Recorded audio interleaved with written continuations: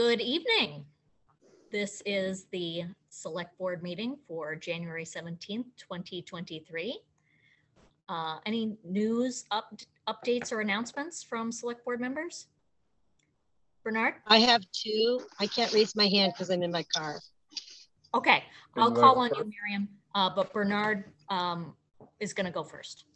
Okay, I just wanted to say that our Martin Luther King Jr. celebration event last night was very, very good. I mean, it was an excellent presentation by Ed Larson, excellent performances by Reggie Gibson, as everyone assumed, but also by Jennifer Barber and the choir, the Joyful Voices of Inspiration. I guess the main thing I'd like to say is that beginning, I think, tomorrow, BIG will have a video recording of the event on their YouTube channel. I will check on that, but I'm pretty sure that it's going to be up tomorrow. So for those of you who weren't able to appear in person, that's available for you. And it was great to have an in-person event. Great. So, I heard great things, Bernard. Yeah. Excellent. Miriam? Thank you. I have two announcements. The first, I would like to let everybody know that the American Rescue Plan Act Review Committee is convening for our second round of ARPA funding disbursements. I encourage you to please go to our website. We are taking grant applications from now until February 7th. We will be closed at the end of day, February 7th. If you haven't gotten your grant application in, that opportunity will have passed. So please go take a look now. We have revamped the application.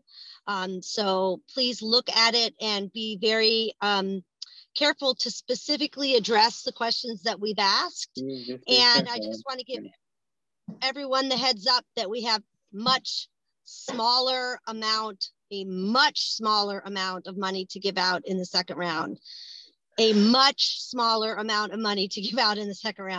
So please keep that in mind. And the second announcement, and if you have questions, please email the ARPA Review Committee email, which is available on the website.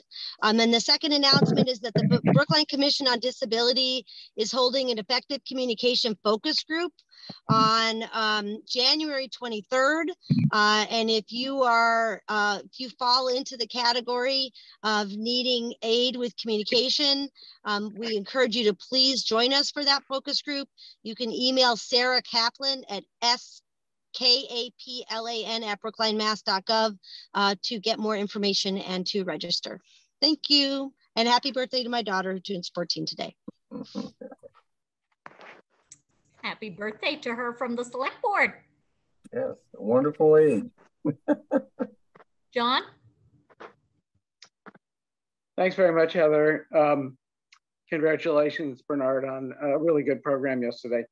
What I wanted to spread the word about is a petition. And quick background on this. I think perhaps everyone in Brookline is aware of the literally decades-long effort that we put into replacing the Olmsted footbridge over the D line in the area of the Longwood T-stop. And we did that for a number of reasons, but mainly because in Brookline, we really celebrate the Emerald Necklace, we celebrate Olmsted, we celebrate Muddy River Park. And on that note, there is a petition circulating, which I signed myself today, and I do recommend to others that they seriously consider signing it. You can find it at, change.org. If you go to change.org and then just search for Emerald Necklace, you'll find the petition. And quickly summing up what this is all about, there is a meeting coming up in Boston, on January 19th, where decisions are going to be made about a proposed development that would seriously cast shadows on Muddy River Park, on the Emerald Necklace. And there are laws governing these questions in terms of protecting parkland. And I think even if there weren't laws, the authorities in Boston would take very seriously the heritage that we all enjoy in the Emerald Necklace and not cast it under shadows during considerable parts of the day and considerable parts of the year. And that's the focus of this petition. So once again, it's change.org and just search for the Emerald Necklace petition. Thank you.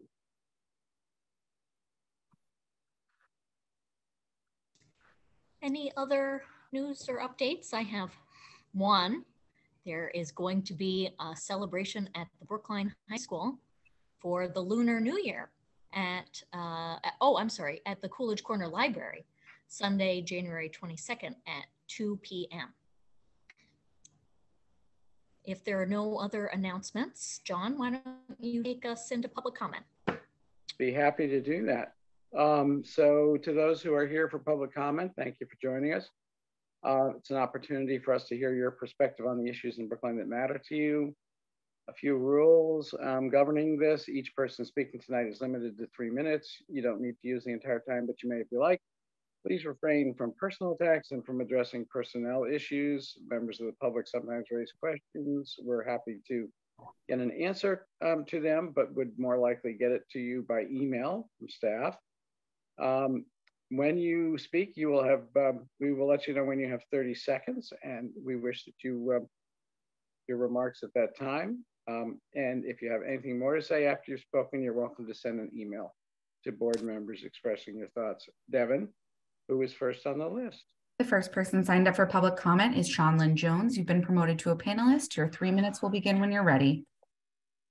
Thank you very much. I'm Sean Lynn Jones. I'm a town meeting member from Precinct 1. I live at 53 Monmouth Street, and I'm also Vice President of the Brookline Green Space Alliance.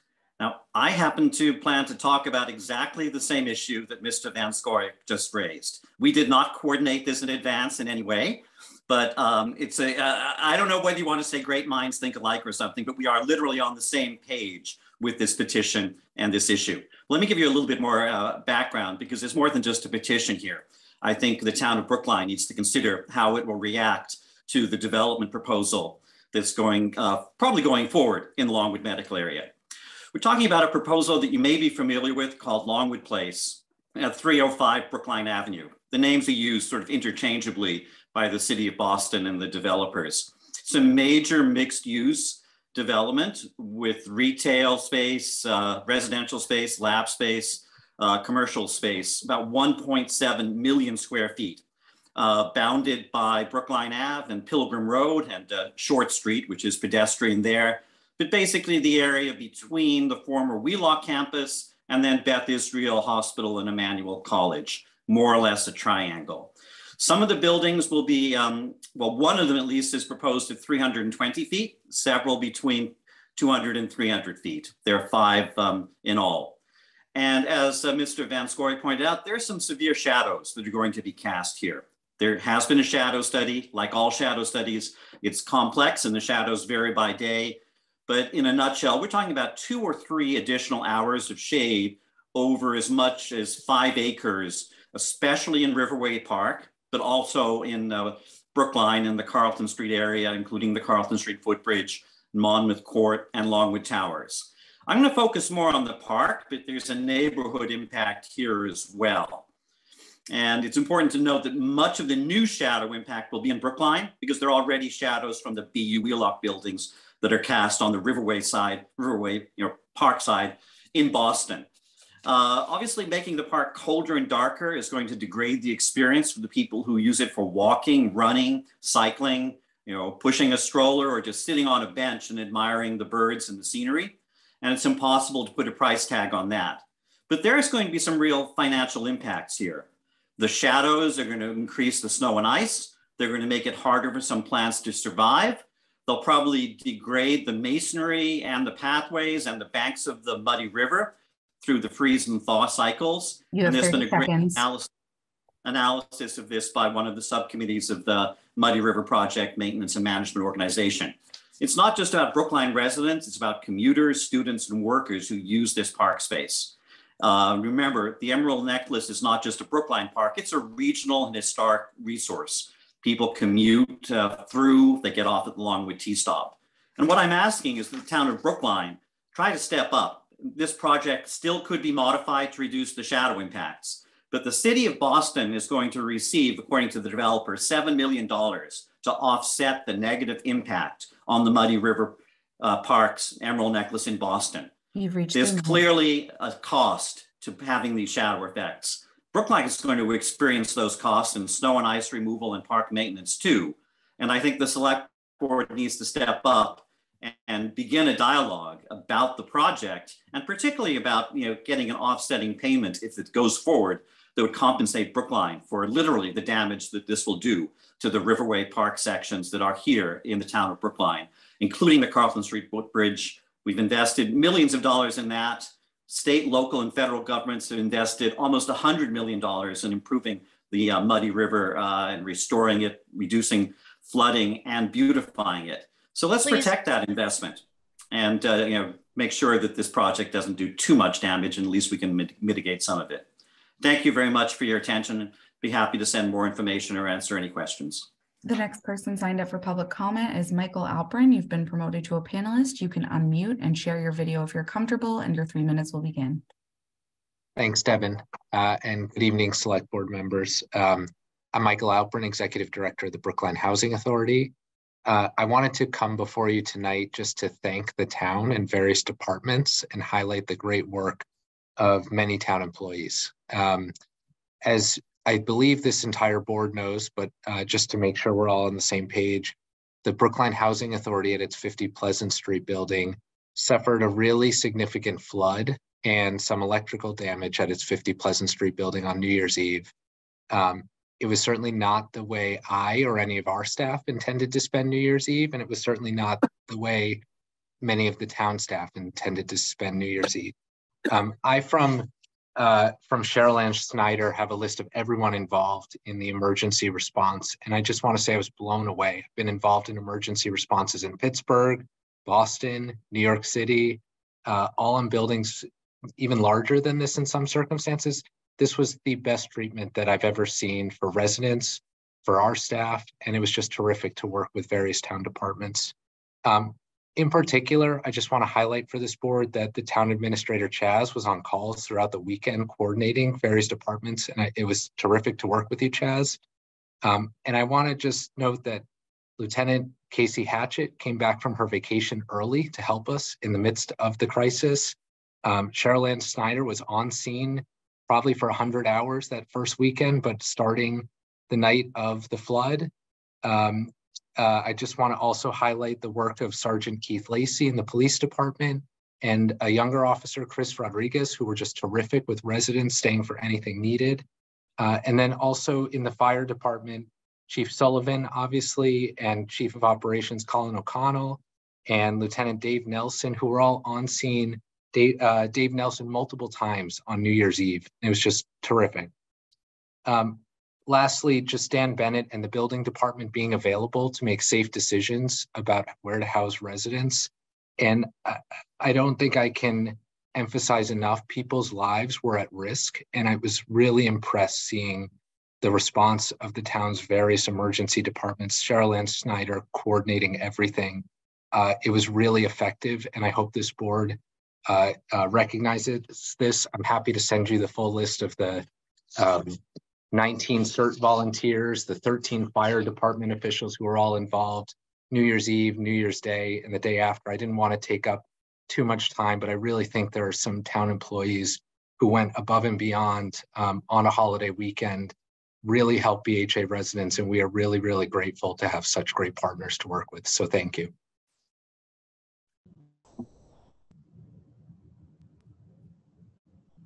Chaz, did you want to say something?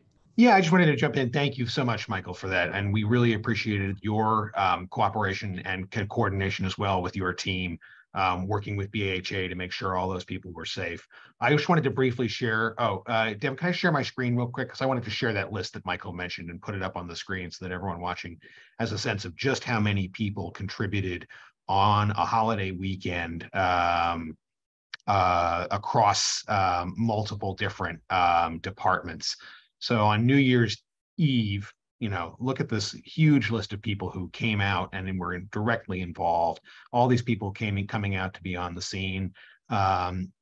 Each one of these people played an incredible role. It's my hope that as we continue to work through that we have the chance to thank you all individually for the work that you've done. Again, these CERT volunteers who came out on scene New Year's Eve, the fire department response with the 4 medical calls, Dave Nelson and James Clinton staying on overnight detail, really incredible work. The health department with Sarah coming in as a huge leader to ensure the safety and well-being of the residents. All the amazing work that the police department did, again, to highlight Acting Chief Jen Pastor and Lieutenant Casey Hatchett's leadership in making sure that these issues were appropriately addressed and resolved, and that people felt supported by the police, which was a huge help there. Again, just the large number of firefighters, the immediate response of Amanda Hurst at the libraries and all the library team opening the Coolidge Corner Library on a holiday to ensure that people who needed to go somewhere warm and dry could go there. And this massive list of CERT and MRC volunteers, really just excellent work going door to door, making sure that all of the people in this building were accounted for, were safe, that the people who needed to be transported away could be transported. They emptied out, rotten food in fridges. They ensured that they had, new food. The MRC team ensured that their medical needs were taken care of, which is particularly important in this vulnerable population. And the fire department team that handled the details, again, excellent work just across the board.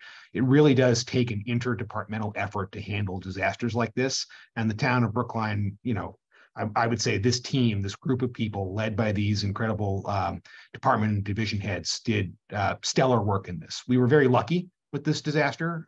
We had favorable weather. We had favorable external factors like the limitation of the damage. It could have been worse, but it was due entirely to the response of the first responders that the situation was resolved as quickly and favorably as it was. So thank you to everyone on this list. Thank you, Michael, to you and your team. And it just makes me really heartened to know that in disasters like this, our team is ready and able to quickly respond to the issues at hand. Heather, may I reclaim 15 seconds of my 30 seconds just to say one more thing? Of course. So just briefly, I think this board knew a lot of the details that transpired during the crisis phase. I just want to let everyone know that of the 9 households who had to be relocated due to water damage in their unit, 8 have been relocated to other units in the building. The 1 other resident requires a handicap accessible unit, and we're working on making that available in early February. And none of this affects our timing or financing or construction schedule to redevelop this building, 50 Pleasant Street. It has received low-income housing tax credits, and you will start seeing construction commence in March. And we hope this doesn't happen again, but obviously it's great to know that the town is such a terrific partner and has such a great emergency plan and response in place from various departments. We're greatly appreciative. Thank you so much, Michael. And thank you to our town administrator for keeping the select board in constant update about what was going on. At this time, there are 20 attendees. No one has used the hand raise feature or Q&A to indicate they'd like to make a comment. Which means we get to go into miscellaneous.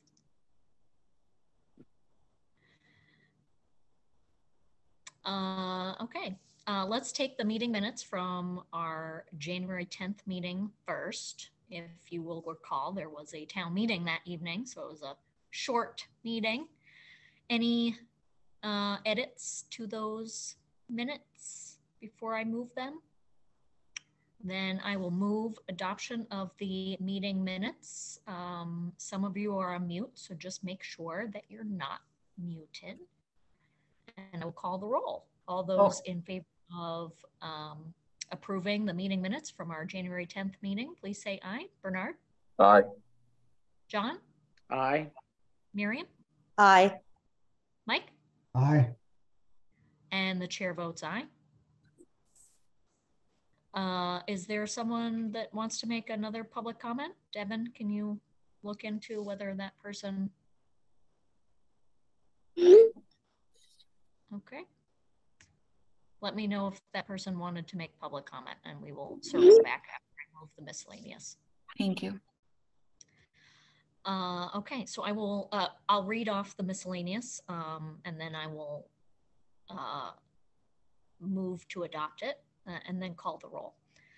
I move approval of the application for 1061 Beacon Street for a change of lodging house agent from Sakpreet Nahal to Yuzan Yang.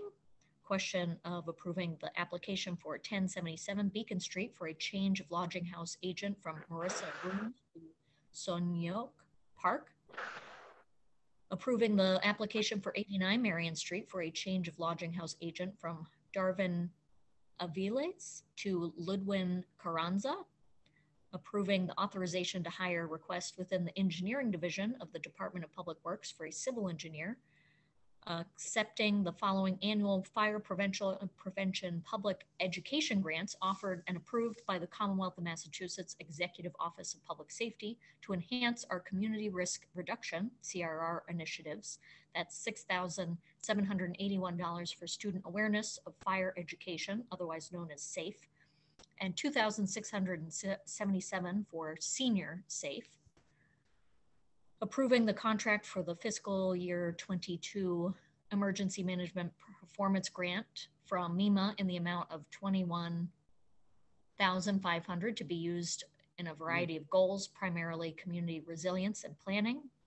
Accepting an $800 sponsorship from the Brookline Community Foundation for the annual MLK Day event to be held on January 16th, 2023, requested by the Office of Diversity, Inclusion, and Community Relations and Martin Luther King Jr. Celebration Committee.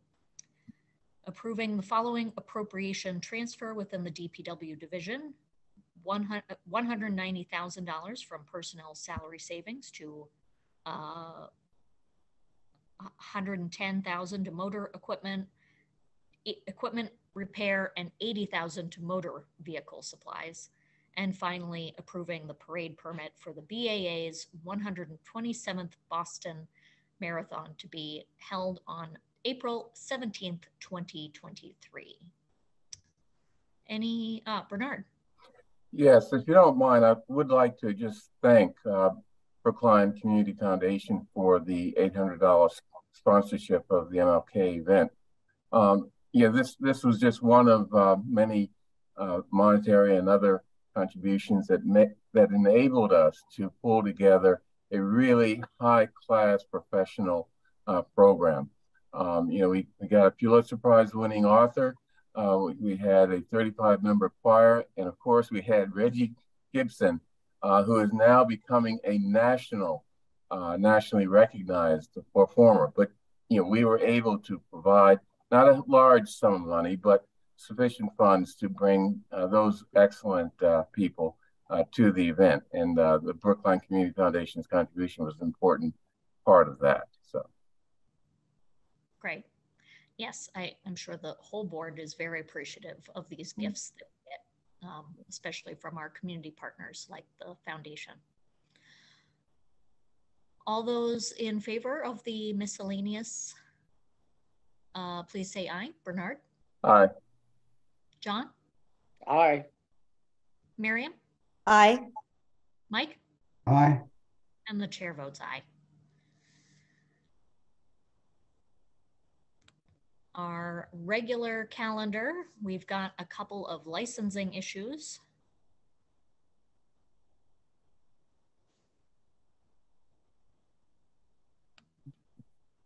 So who do we have on behalf of, is it Cubist Circle?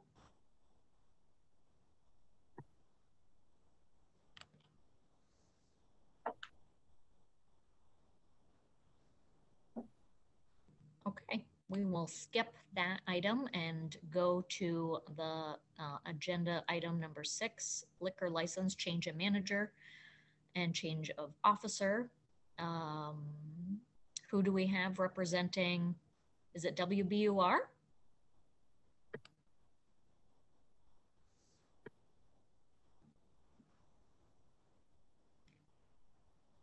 I'm John Webster. I'm the proposed new manager for the liquor license at WBUR. Okay.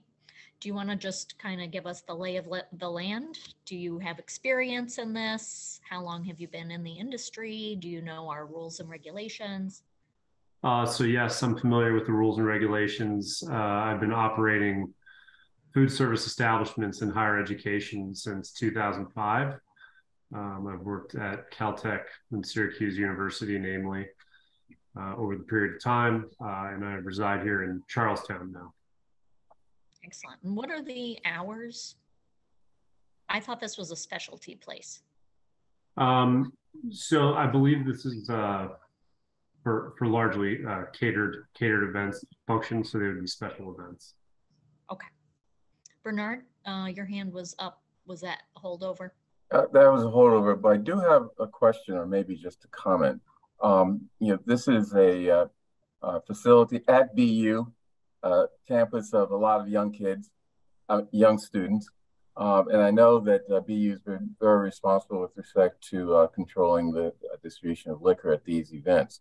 I just want to ask you to give us assurance that you have dealt with situations where there is a possibility of students participating in events like this, and type of controls that you would exercise. I know most of these events may be for adults, but the issue is still there.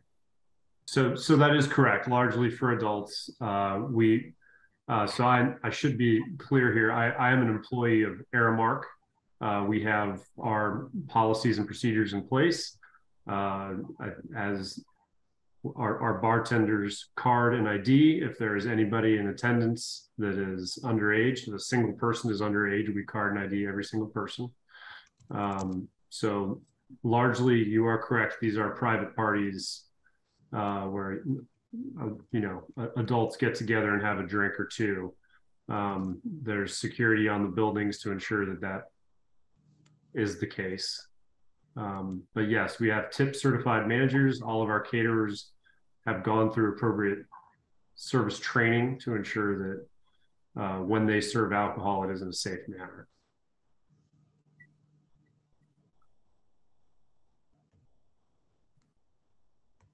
Okay.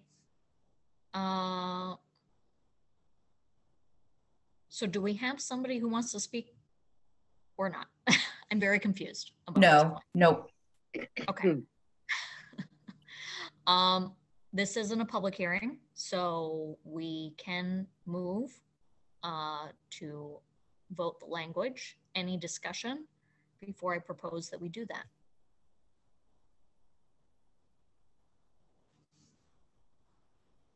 Okay, I'm going to propose that we approve the application of a change of manager of record from Joseph LaChance to Jonathan Webster for trustees of Boston University doing business as WBUR at 890 Commonwealth Avenue.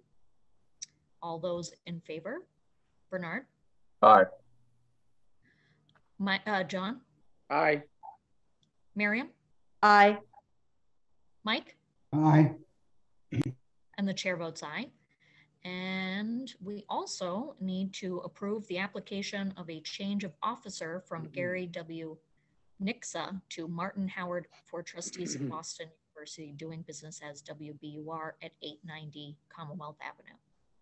All those in favor of that, please say aye. Bernard? Aye. John? Aye. Marion? Aye. Mike? Aye. And the chair votes aye. Thank you so much, Jonathan, and best of luck. Thank you all. Cheers. So circling back to item number 5.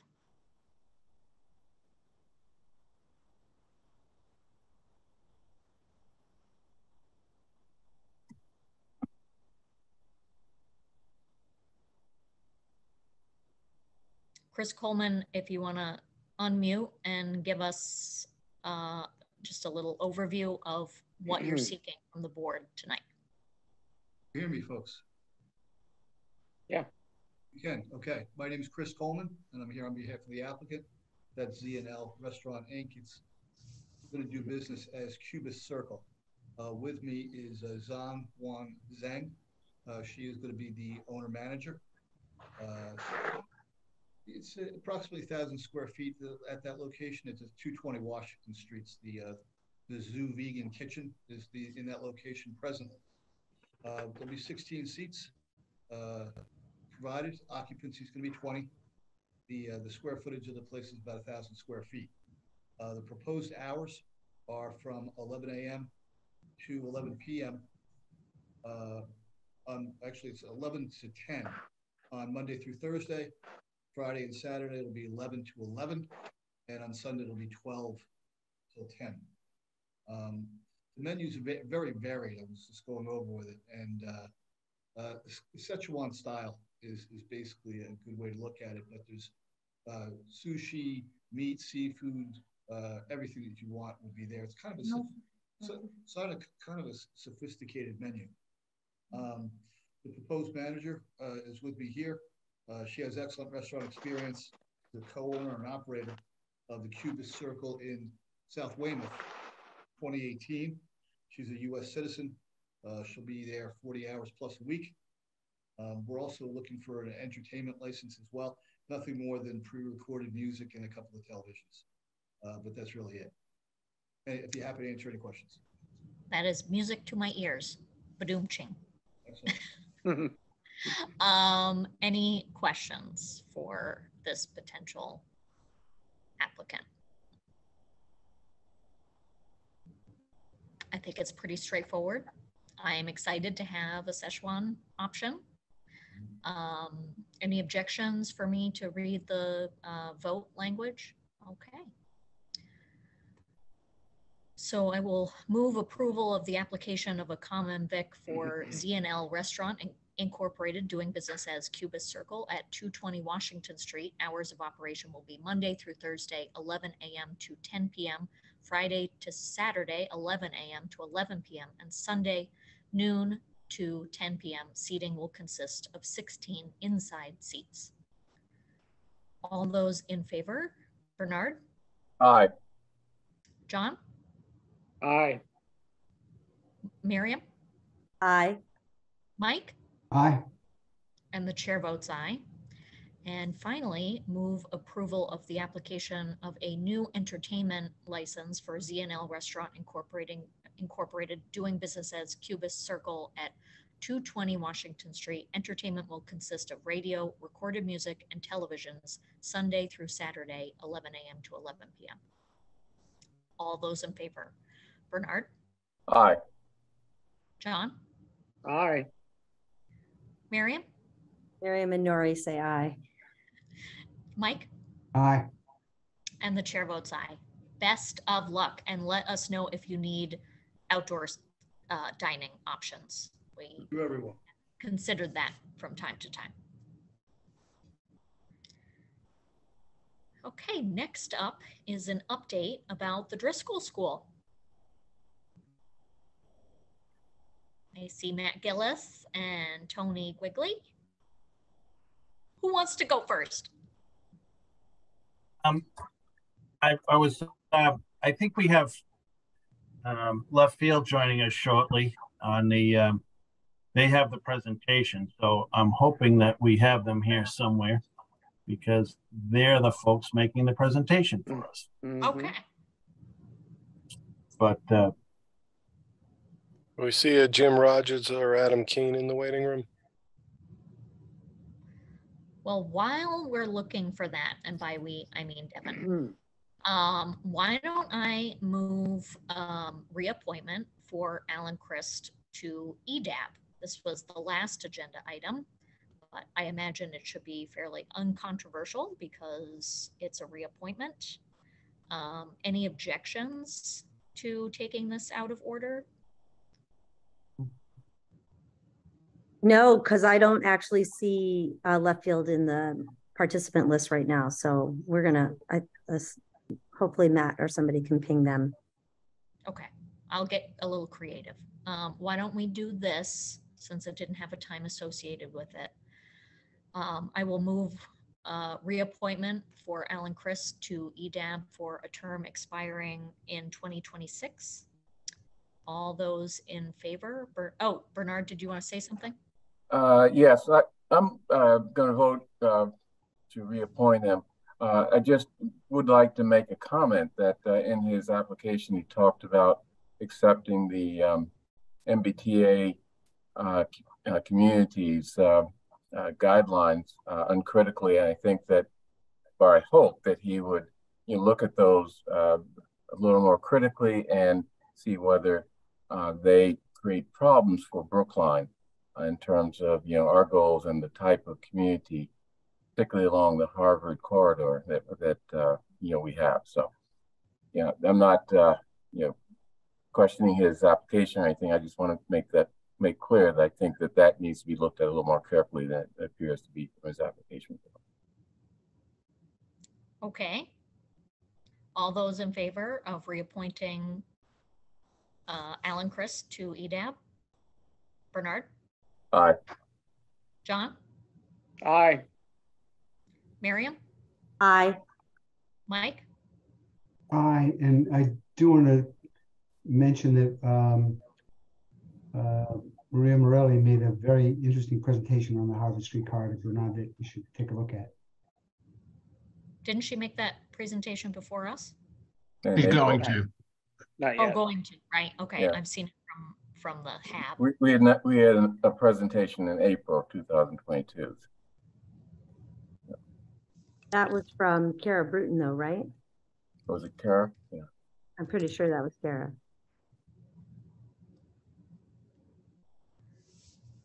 Heather, you're on. Yeah, sorry. Trying to do two things at the same time. Okay. Apparently we have public comment. Do we have left field yet? I just reached out to them, and I think it was because they thought this was going to go a little later, but supposedly they're coming on now.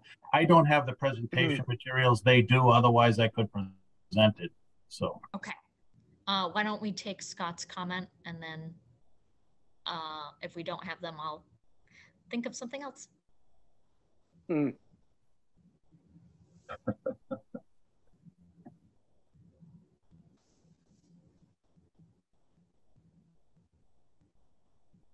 Hello, members of the Select Board. Thank you for the opportunity to comment. I hate to think I'm filling time, but I'll take the time that's available. I'm commenting briefly on behalf of the Driscoll School project, as I expect you'll hear shortly, I hope. Construction of the new Driscoll School, which was approved by town meeting and the voters in 2019, is finally nearing completion. The kids are hopefully expected to start using it in the fall. I look forward to the time when I don't have to appear before you on behalf of the Driscoll project, but instead on behalf of Pierce School construction and then the project after that. You're scheduled to vote tonight on the use of terrazzo flooring at the new Driscoll School. I believe this is a routine change order by the Driscoll Building Committee for an expense which is within the approved budget of the project. That design decision wasn't taken lightly because it does affect the move-in date for the new project. But I've discussed this with the Driscoll principal, Mr. Euclid, and he feels that using flooring which will wear well and continue to look good under high traffic in the main entrance main entrance areas of the school is important. And as I understand it, the change will also include color features to allow wayfinding, which is to say, will allow students and visitors to the school to find their way around the building more easily. I believe our public schools are resources for the community. The main entrance to the new Driscoll is right next to the vibrant Washington Square community, the commercial area. And there is a huge opportunity there to integrate community events into between the school and Washington Square. And I do hope that the flooring in the area puts Brookline in a good light and can stand up to the public use that I'd certainly like to see. As I think you've also heard, the vinyl alternative is a plastic product. There are members of our community who feel very strongly we should be using alternatives to plastic wherever possible. So, without wasting too much of your time, the flooring here was part of the original project, which was approved by the voters, and the expenses are within the budget. I hope this is a straightforward decision. I hope we don't have to put the school and the community to the inconvenience and disruption of a floor replacement in 25 years or so. And we all know what the floor looks like before it gets bad enough for it to be replaced as well. I just want this to be a good example for folks who come to visit the school. Thanks. Kate Pofferman. Hi, I would like to comment based on an experience I had while I was a member of the Zoning Board of Appeals during a hearing where the Driscoll was being approved for special permits by the Board of Appeals. Hold on, I'm going to try to get myself in focus there. Okay. One of the things which the board considered was the design of the school and the overall look. We were told that in the presentation, there had been sunshades, and the picture we saw of the building were sunshades, which would have reduced the entry of heat by the sun into the building, but that they were removed because of cost. The cost was about $700,000. Thus, an environmentally friendly step was removed from the school. Yet here, what is being proposed is an aesthetic benefit, which I object to when previously cost reasons were given for an environmental benefit.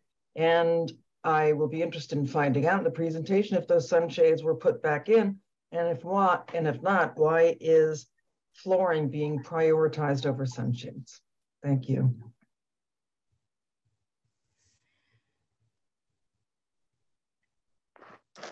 Do we have left field yet? Yes, we have left field. We have Jim Rogers has joined us here. We're on, Heather. Excellent. Do you need privilege to share your screen? Yeah, so I'm looking for Andy. Andy's been on. Has Andy Deshane's been made a panelist?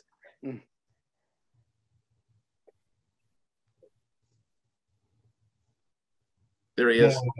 So if we can give presentation skills to Andy, we'll take it from here. Thanks very much, Heather. Sorry about the confusion, folks, but we're set up now. I apologize for that. I think because we thought this was going to be on a bit later. This isn't the school committee. Andy, if you have presentation skills, great. I do. Right, so I'll take you through the first part of this. This is right from the Building Commission presentation that we did last week. So you'll see a lot of the photographs and some of the other graphics that we did are now a week old, and there has been a lot of progress made, but just the same, here we go. So this is a rainy day drone photo taken last week of the roof of Driscoll. So Washington Street is to your left-hand side. So you can see the progress there. We're this close to being done with the roof, the major part of the roof. We've had off and on wet weather for the last 2 weeks now, so we're still trying to get it finished. Looks like tomorrow may be the day, so that's looking good. So good progress up on the roof. The building is really pretty dry at this point because of that, so we're moving along. Just some shots of the outside of the building. Window installation is going well. I'll talk a little bit more about that when I get to the scheduled piece of that. The masons are also doing very well and making, I think, good progress all the way around the building right now. They're on the old side, the old school side of the building right now, and sort of getting ready to finish this thing up in the next month or so in terms of masonry. So looking good.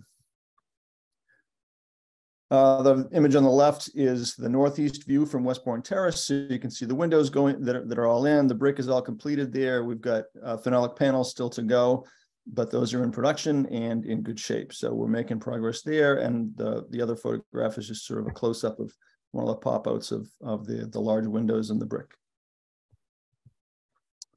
Interior is doing very well. The painters are in there. We're hanging ceilings as of this week. A few shots of just the progress in there, but really a big transformation between the last couple of weeks and the next couple of weeks.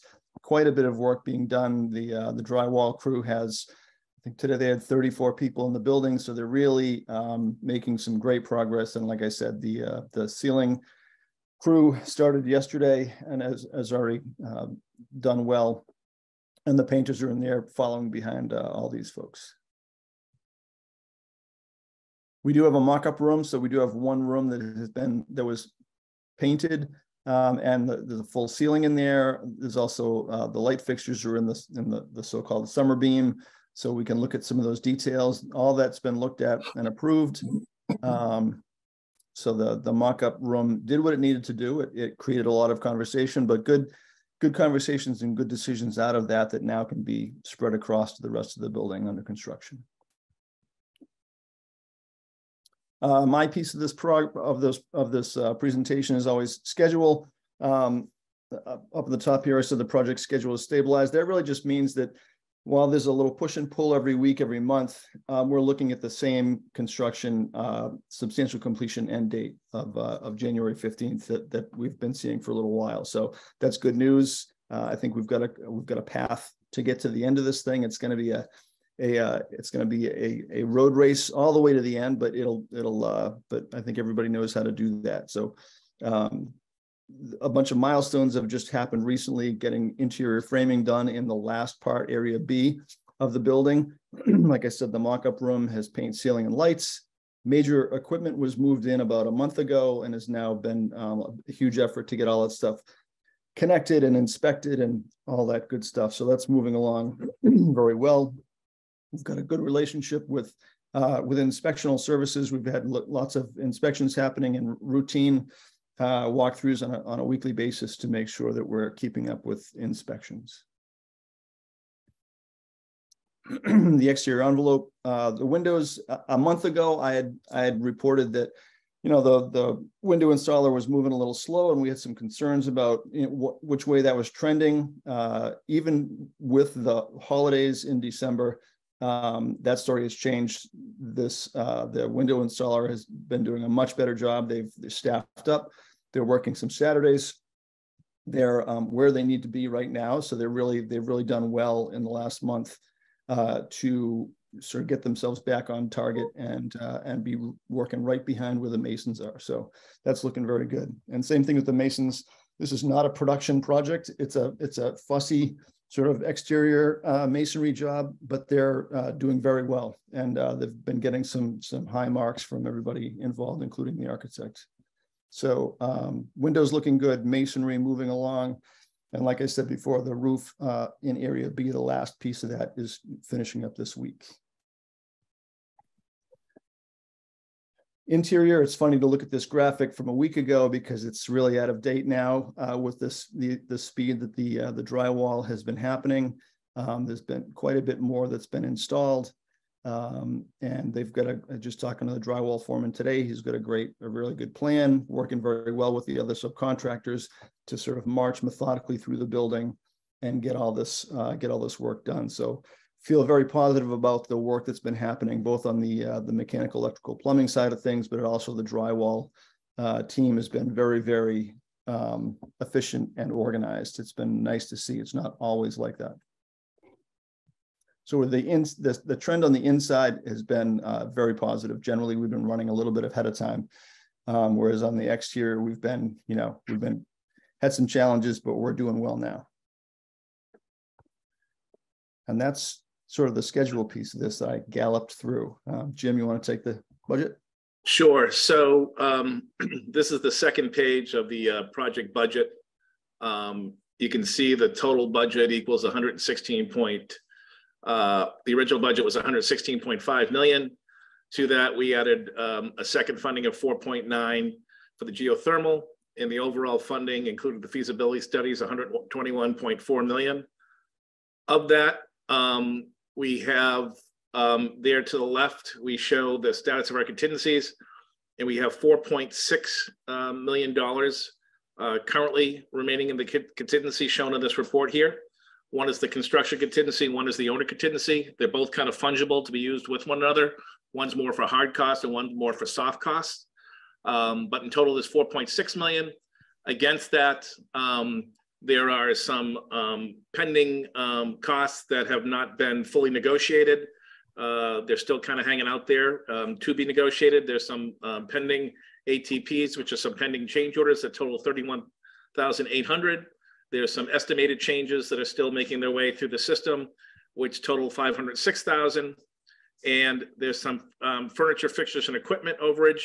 That was a rather conservative number of 200. I think that number is now closer to 0. But to be conservative, we left it at 200 for now. That's 738,000 for the pending changes. When we take that away from the 4.6 remaining contingency, that leaves about 3.9. If everyone sees that at the bottom of the left page, 3.9 remaining in contingency, which is actually a very good number. If I took 5% of the remaining 50 million left on the contract, that would tell us we need 2.5 million in contingency at this point to be actually still as a conservative number. Instead of 2.5, we have 3.8 million. And this is after, by the way, the Terrazzo numbers within those change numbers that have already been committed. So we have 3.9 million left in contingency after accounting for Terrazzo. Does anyone have any, before we get to Terrazzo, our general update? As you saw from Andy, we're in very solid shape from a schedule perspective. We're in excellent shape from a budget perspective. Are there any more kind of status questions with the project before we talk about Terrazzo specifically? And I don't know who could help us, but Adam Keen's actually trying to get on as a panelist as well. So if someone sees Adam Keen's name, that would be great to let him in. But any questions from the board on project status for Driscoll? Bernard has his hand up. Hey, Bernard. Hey, Jim. Yes, I'd like to sort of ask this question separate from the Terrazzo issue, and that is, whether we are installing the sunshades that were mentioned earlier, and if not, some explanation of why not, other than cost, if there are any, and the impact on the energy efficiency of the building of not having those. Andy, any comment on the status of the sunshades? I'm not aware that they're in the project. No, I hadn't. I think that predated me, so I'm not sure about sunshades. My recollection of this, if I may, and it's been quite some time since that was considered back in design.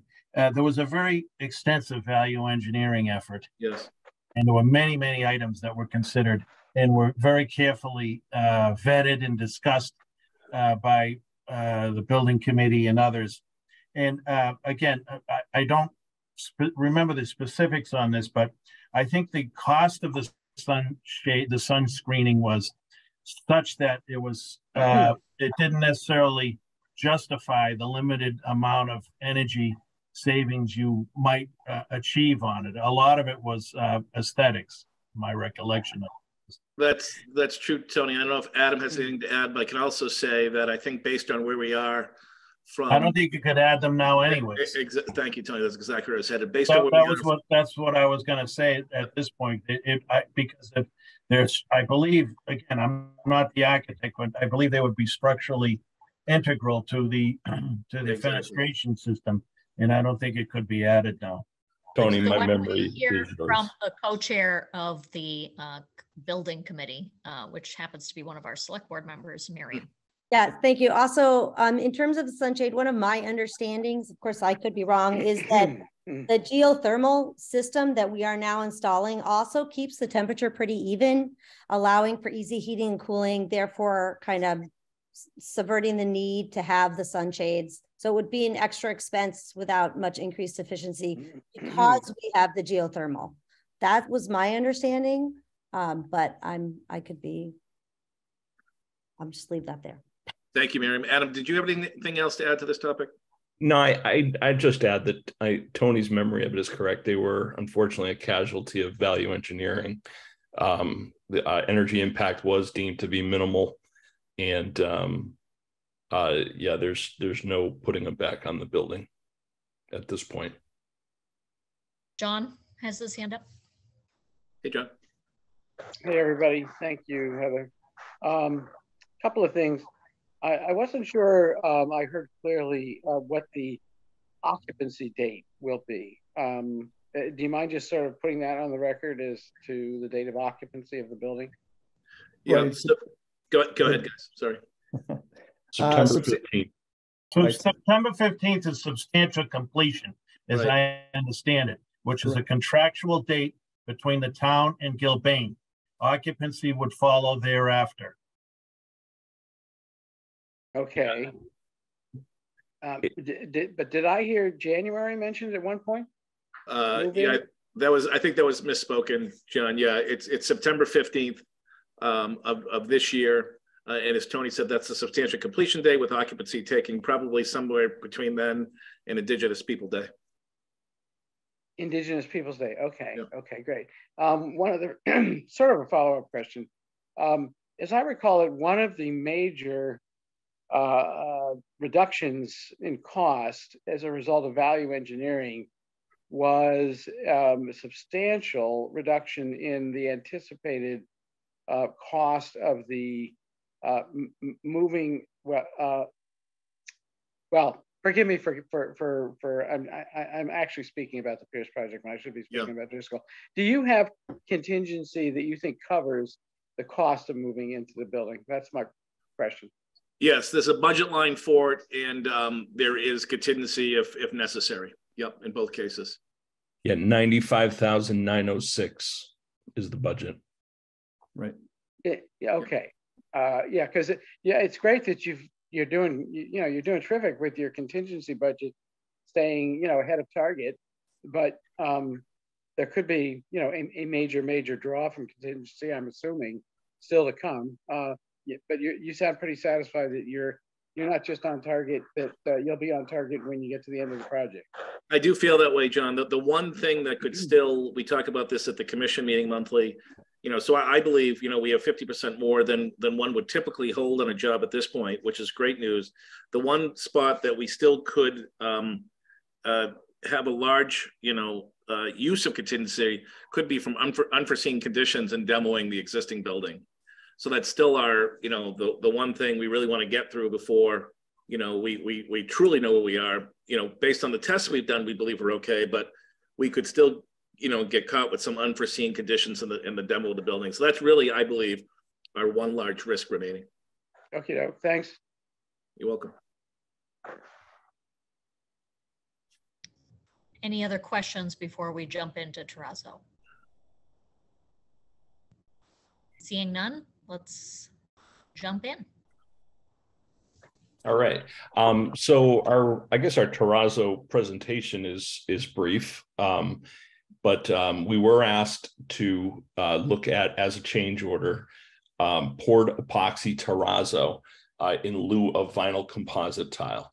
And this drawing that you see is the patterning of it in the area that it is. It's a little over 6,000 square feet of area. It's in the main entrance on the ground floor, right, Adam?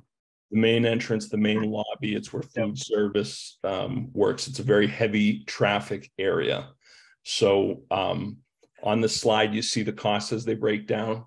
Gilbane, the hard cost, that's the construction cost, if you will. That includes the cost from DePauli, who is the installer. There's some other costs related to protection and phasing of the work that are kind of baked into that number. There is the JLA. Those are our design costs. Those are the costs to produce these drawings that were bid and get the patterning and the color correct. And then the last is the left field soft cost, mostly due to schedule extension, for a total of $516,902. Advantages of terrazzo. I know that the town has terrazzo in some of its buildings, is its longevity. It's not uncommon that terrazzo can last as much as 75 years. It's ideal for high traffic areas. It's also, once sealed correctly, it is a easier flooring to maintain, and again, especially in a cafeteria type setting, it was deemed important. So, Andrew, do you happen to have your like Windows menu open? I'm getting reports of something blocking half of the presentation.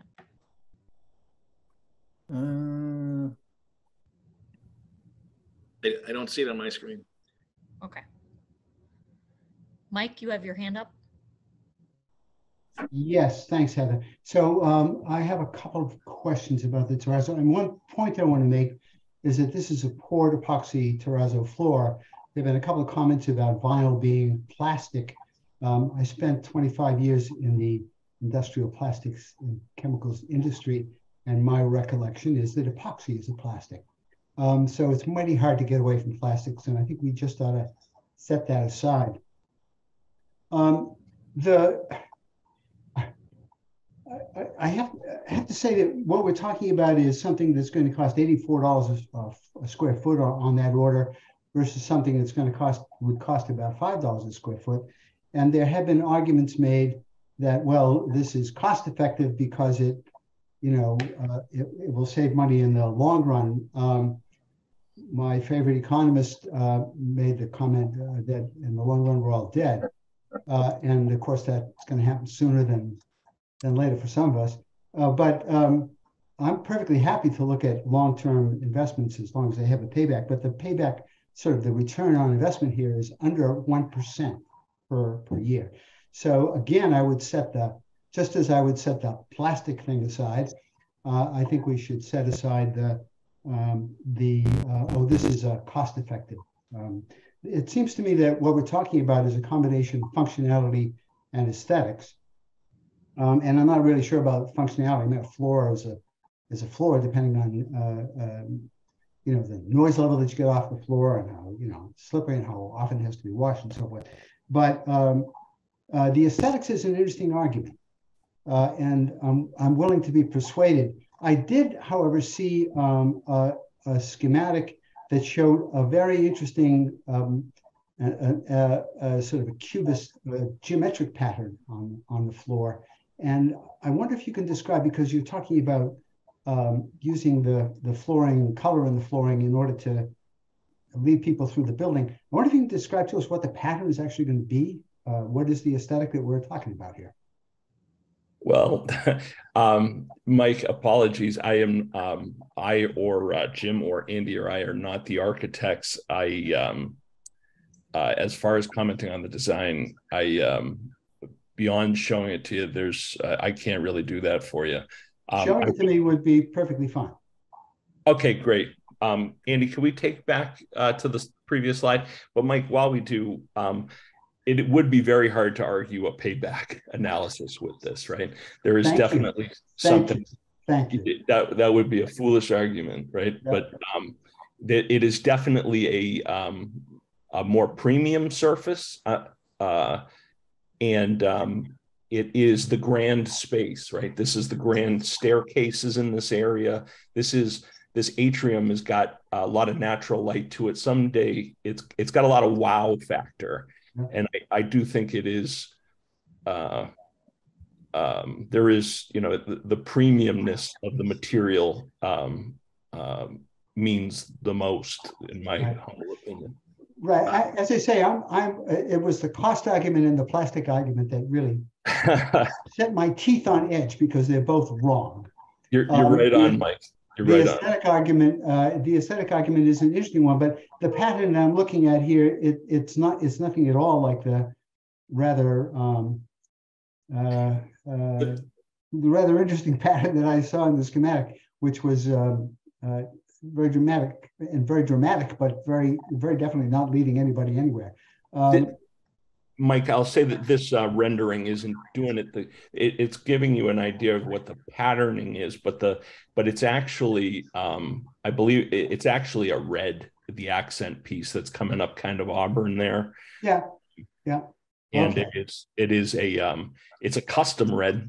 I think it is a Driscoll red is its origin. Right, and that's my next question. And I think probably the last. And I appreciate the answers that you've given, and particularly the honesty around. You really can't make a cost-effective argument about this.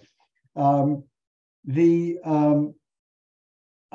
I understand is that this is a special order, right, as you've said. And what's the cost and timing impact of the special order? If you had something that was a slightly different color, that wasn't a perfect match, what would the difference be in those two, in both cost and timing? I'm not. What the impact cost was, Adam, for that for the custom color? I'm really am not sure, Mike. Okay. I'm sorry, I don't have that information. I could get it for you. I don't have that. I'm sorry. If I remember correctly, it was $6,000. A $6,000 difference between the two. But between doing it all white and doing the red and white. Oh, I'm sorry. And Adam, if I may, and we wanted the red and white because it was school colors. We wanted terrazzo because it'll last about 80 years. Yeah. Or a VCT tile floor with that kind of traffic, i.e. the kids walking in from recess, from the top there, and from Washington Street, tracking in sand, salt, and everything else. They're gonna chew through that floor. The maintenance costs are more than double, and that's sort of the difference. And that's with a low estimate of 4% annually for an increase. Construction cost increase consistently seem to happen more than 4% year over year. So we took sort of a low ball estimate, not to.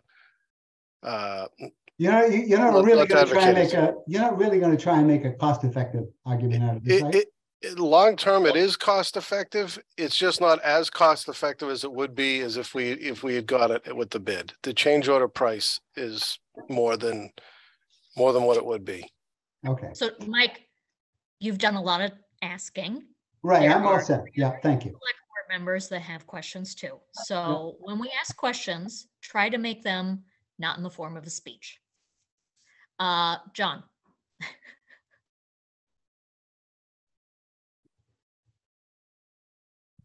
Oh, John, I think you're muted. Thank you very much.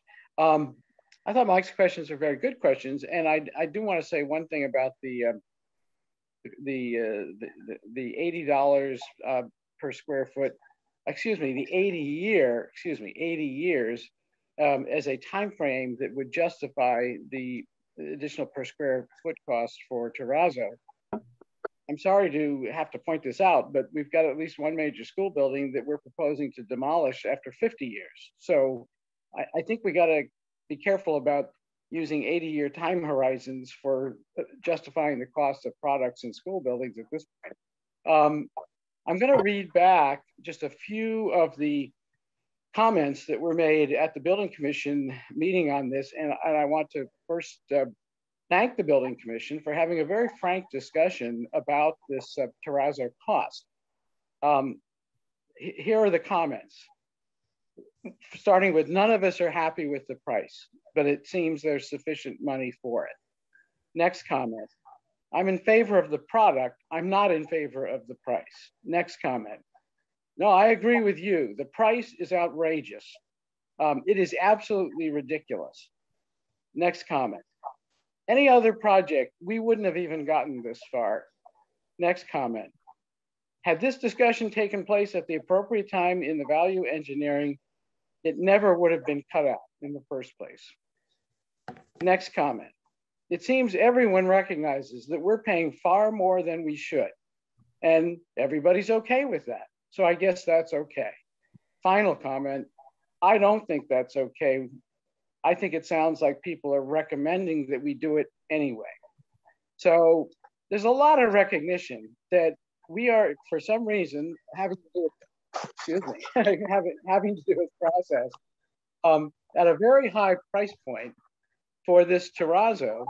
And I'm just groping for what is the answer to why we are at such a high price point. Terrazzo does not have to cost $84 a square foot. If you Google search, the price range for terrazzo, you come to an answer on average $20 to $30 per square foot, as low as $14 per square foot. So could we get a little bit more clarification as to why this terrazzo costs $84 per square foot. And what about the price differential is extraordinary enough to justify that kind of a price differential? So before the team answers that, I do want to give Miriam a chance to, I guess, say whatever she wants to say about the quotes that you quoted from the building commission. And in my experience working in the public sector, it's very rare that you pay what somebody would put in their own bathroom for tile. There is a lot of upcharge because we just have a lot more contractual requirements to meet. Miriam? Thank you. So I'm going to say two things. The first is that despite all the quotes that John just read you, the building committee voted this, upvoted this with a yes. So those quotes are selective. They were out of a larger, more robust, complex discussion in which the building committee came out in favor of. The second thing I will say, and this is to Mike, this is to Mike, this is to everybody, but this was not a decision we made overnight. This was not oh, wow, terrazzo, great, let's spend more money just for the hell of it. This was a decision we, the committee, the building committee, we all really sat with this because of the cost, but because there were lots of reasons to think about this decision, not just cost, not just aesthetics, not just efficiency, not just the fact that in fact, there's a lot more plastic in VCT than there is in terrazzo. It was all of these things together. And we were very thoughtful about it because it was going to push out the move date. And we're not putting terrazzo in everywhere. We are putting it in really high volume use places. So I just really wanted to say that we didn't make this decision, take this decision lightly. The building commission voted 4-0 in favor of this decision. So in despite of all the objections and all the comments you just heard from John, 4-0 in favor. So I really hope that there is some trust in us as a purveyor of responsibility. I realize there might be some prior poor experiences, but we really took our time to make this decision. And yes, it's not ideal in terms of cost, but we weighed everything. It wasn't a single decision based on one single item. So thank you very much. So John, I was going to call on the team to answer your question. I see your hand is up. Is this a new question or? Just a clarification and very brief one, because the building commission is not the same as the Driscoll Building Committee. And I believe Miriam was going back and forth in terms of the committee having decided to go for terrazzo as a choice in the construction, a late choice in the construction, versus the building commission, which is an entirely separate body. And she is correct that they did vote. And in fact, I think I acknowledge that, by quoting the last quote, which is, essentially saying it sounds like everybody's for this, and they're just going to go with it. And somebody said, we're going to go with it, but we don't like it. So okay. Both the commission and the committee voted unanimously in favor of this change. Right. Yes. Yeah. But they're two different bodies. That's all. Okay. Let's hear from the team. Adam, do you want to talk about procurement? Yeah, if I could, right? So the costs are higher than we would have liked them to be. We had a very candid conversation about that. But it is worth saying that we did bid this, right? There's limited people who do terrazzo flooring, and we did bid this. We only received 2 bids, of which the lowest bid was $355,000 to Poly, which is the major portion of this, right? So the market kind of spoke as to what the costs were. These, we bought it at not the greatest time in terms of escalation, and different materials have different demand these days. right? And then the rest of it is the soft costs, right? And then there are some costs baked in there that are due to the logistics of doing it in the sequencing, the resequencing of some other trades, just based on the timing of when we bought it. That's about the best I can do in terms of the price. Matt, did you want to add anything?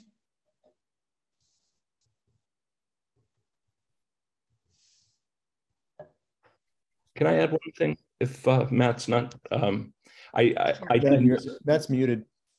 Matt was muted, yeah. Okay. Sorry. The school committee voted unanimously to submit the request, and the building commission voted unanimously to proceed after time and some deliberations. So it is really just with this board, and this does affect the overall schedule of the project. If for some reason this doesn't happen, then the schedule, I believe, moves back to August. And I'm not sure how smooth that would go at this point in time. Tony? Yes, just a couple of thoughts on this. The price quotes that were referenced, they're not necessarily what one would pay.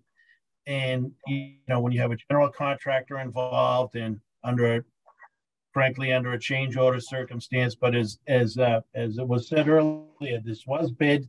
The team did, in my view, a very good efforts to contain costs to the greatest extent possible. And this is going to give you, again, it's going to improve the look of the building. It's the heavily traveled area. And, the other thing that was alluded to was the trust issue. And I think that's actually quite important. And the reason I say that is because, the building commission was established a long time ago to act on matters of construction on behalf of the town. And furthermore, about 27 years ago, I recall the town went to building committees once again to help, delve into these issues very carefully. And, I think it has the potential there to erode some trust on the part of some of the people involved in this if we cannot rely on the good and sound work of the different bodies that went into this effort. John? Oh, I think I must have just left my hand up, so forgive me. So we do need to vote on the terrazzo issue. Any discussion from select board members? Thank you very much to the team for the update on the Driscoll School. We've had so much on our plate recently that it's been difficult to remember everything that's going on in town.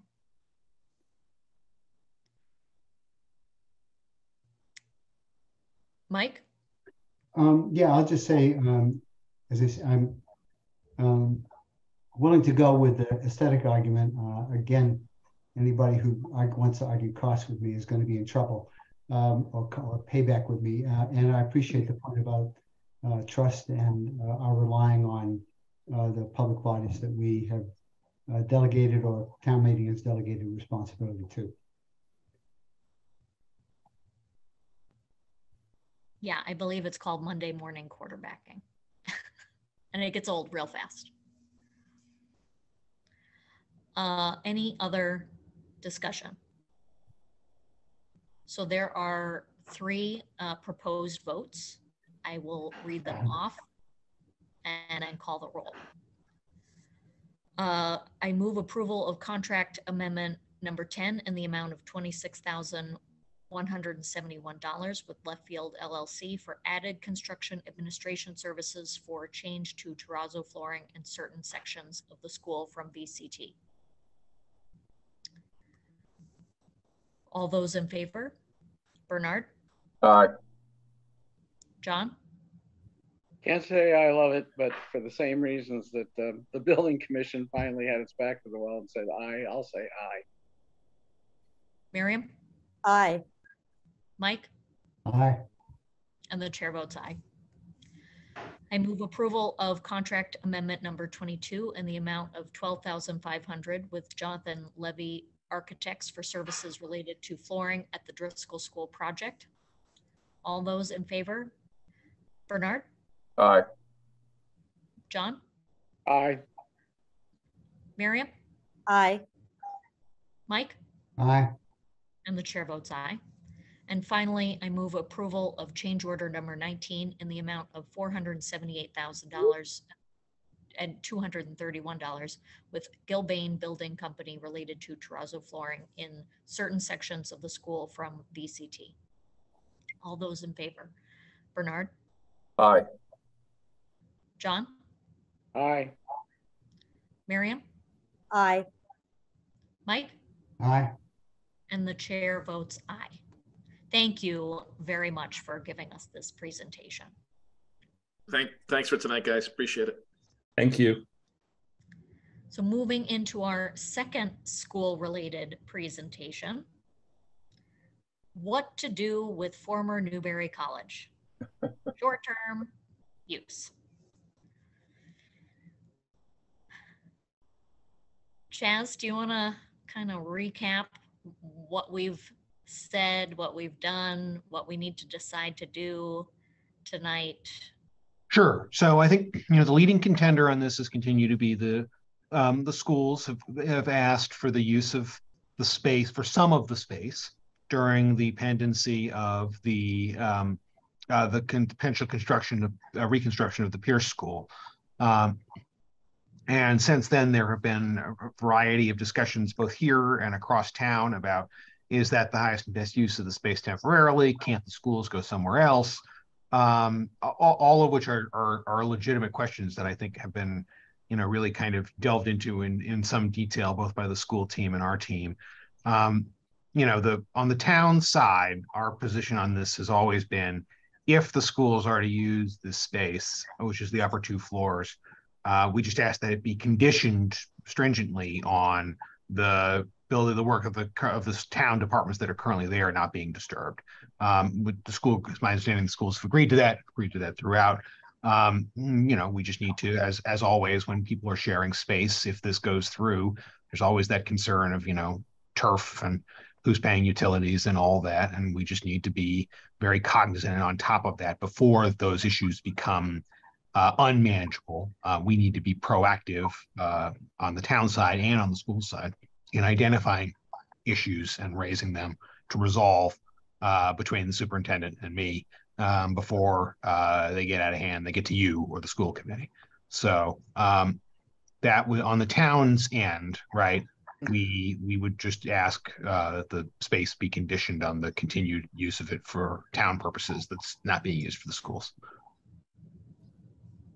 And I see, both David and Linus are here. And I know that they have provided in your packets an additional presentation that I believe was made to the school committee. And I wonder regarding potential alternatives, because I know I've received messages, and I know you have received messages, suggesting alternatives and figuring out.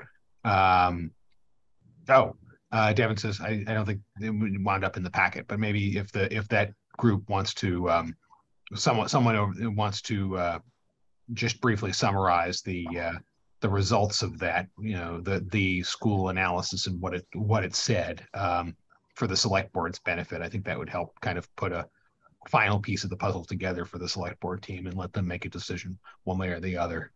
They were mailed to us, by the way. It was mailed to you? Yes. Okay. At least I got it. Yeah. Good. I got it. Good. Maybe David or Linus, if either you want to just briefly summarize for the broader community what the kind of findings there were.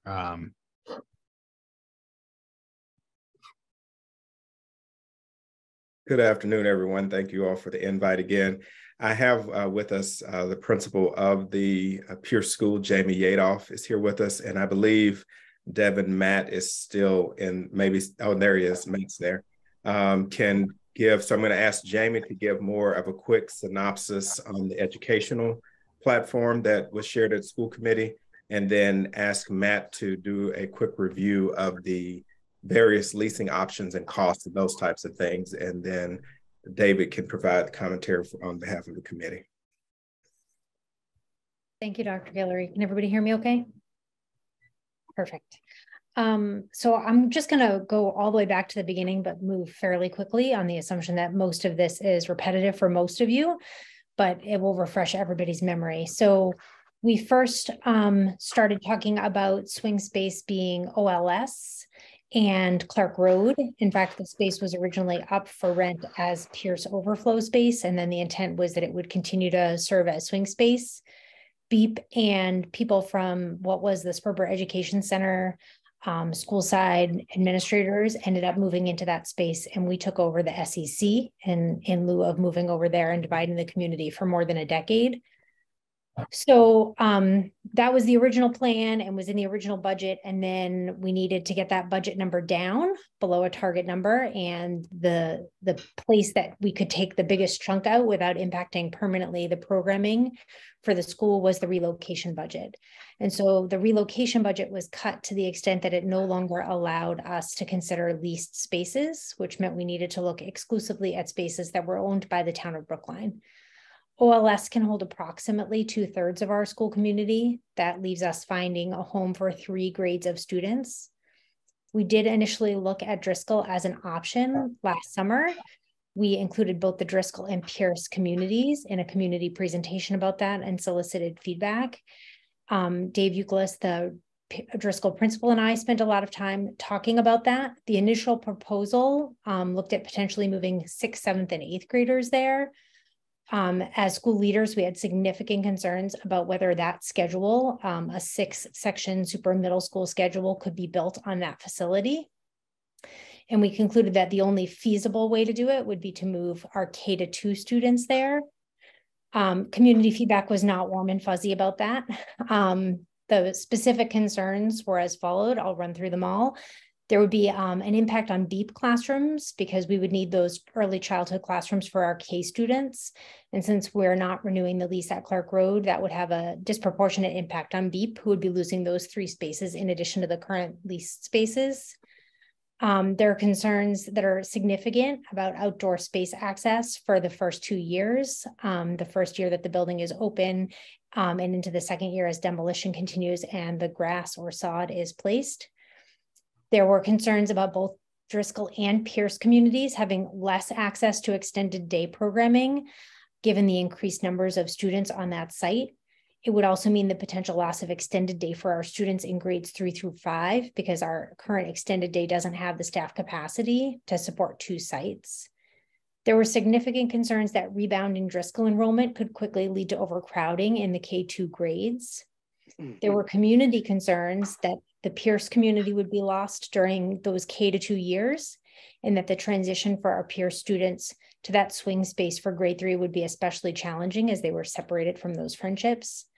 There were also significant community concerns about our K-2 students being separated from their grade 3 to 8 siblings who walk them. Pierce is largely a walking district. Many of our families don't have cars.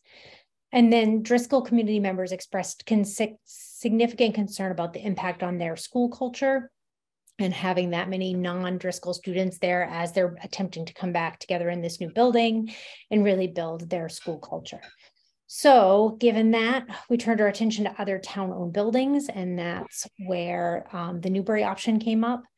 That space is very well suited for our middle school students. Its physical design is such that it has lockers, it has nice wide windows, it's got appropriate sized bathrooms. We know that OLS can accommodate K-5 because it has before, so we have experience with that. Also, our 6th through 8th graders are much more capable of handling busing or a longer commute than our K-2 students would be. And so that made a lot more sense. It also preserves our extended day K-5 programming, which was something that people were concerned about with the Driscoll option on the table. So, you know, we've walked the space several times. As Chaz has said, we have agreed to partner as much as necessary with the town to ensure that their work can continue uninterrupted in those spaces. We're very used to sharing space at Pierce School. That's definitely something we've had a lot of experience with. And so we're ready, willing, and able to share that space. And I'm happy to take any specific questions when everybody else is done. Thank you, Jamie. Matt, if you want to talk about the various leasing options. Right. So we really looked at three options. The first was remaining in Clark Road. We couldn't reach a tentative agreement with the landlord to a price that we thought would work. And so even if we extended the last known price that we had, that would cost us around $6 million. And folks didn't find that really acceptable. We did get word about St. Mary's school right across the street, the old high school. I believe the last high school class graduated there in the early 80s. It's been used as a couple other things, most recently by Facing History. As I believe Jamie and I found 3 classrooms in there and a bunch of offices. The square footage, the layout, and the egresses, it's not a conducive amount of square feet. And going through the high school project, which third floor renovations in the quad, which we thought were going to take about 4.5 months, is on pace to take about 9. There just aren't always the contractors out there to do the work in the time that you need it done. And trying to turn somebody else's building into something that works for us in short order didn't seem like the best approach. And then we're back to looking at Newbury, a property the town owns. It was once used as a school and as office space. And, thankfully it was Pierce of all communities where they're used to an open floor classroom design. And we could use some of the open floor spaces to run a couple of classrooms at the same time, as the community is pretty used to it. So, that's pretty much where we're at. And that would be the shortest amount. We do have a relocation budget, as we do for pretty much all the school construction projects. And we think we can make it work in accord with, the overall project. Budgets are plans, people make adjustments and committees make adjustments, and then we still work within the overall budget of the project. So should the project go forward, and I'll leave it at that.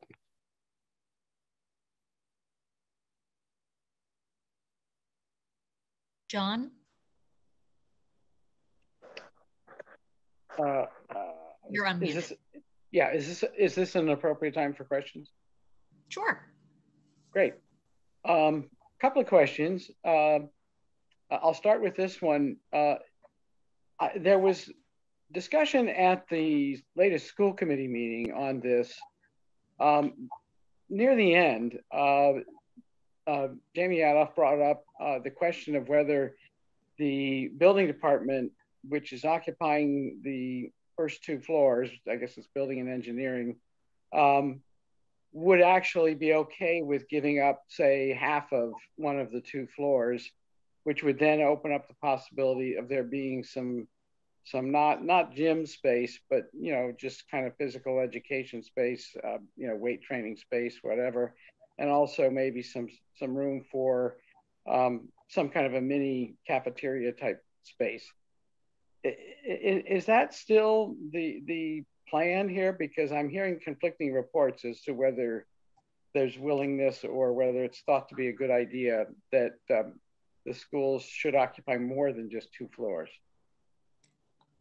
David? Yes, so to clarify that issue, John, I also said very clearly at that meeting that we do not want to be looking to displace any other functions that are currently taking place at Newbury. However, there was indeed a discussion about how we could optimize the experience for our students at Newbury. So to the extent feasible, if there is additional space available in the lower levels, then we would like to be able to utilize them. The school committee voted unanimously to recommend to the select board that you authorize us to use the Newbury College Academic Building as swing space for the Pierce construction project. And again, where feasible, to explore additional space within the building that could optimize the overall school experience so that we could have dedicated space for art, lunch, and physical education. But we would want that to be a collaborative effort, not to displace anyone. So we are hopeful that both are possible. Okay. Second question, given the vintage of this building, has it been checked for, say, asbestos or any materials that might require mitigation?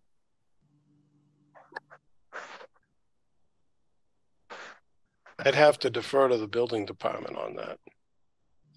But it was occupied, prior to us purchasing it.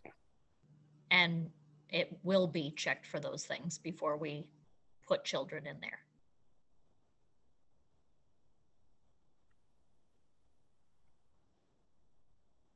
Bernard? Yeah, couple questions. Number one, I assume we're going to have an MOU or some other document to sort of memorialize the terms of the school's use of the building. We can certainly do that. Yeah, we can draw that up. That's fine. Yeah. One thing I'd like to include is a hard move out date based on when Pierce School is open. I don't want, I mean, if the schools are going to use it beyond that period of time, I think they need to be in line with all the other people in town seeking to use Pierce School, the Newbury, for everything from swimming pools to housing and other things. So I think that should be a key piece of the MOU, and I suggest we have an MOU. The other thing is, comparing the cost of Newbury with Maimonides and St. Mary's was a little unfair because we didn't include in the cost of Newbury the rental costs that would otherwise be included in a building like this. And those costs, I mean, I know that, we want to make it easy for the schools, and, you're going to be paying for utilities and things like that, but you also have the issue of the bonded debt that was used to purchase this.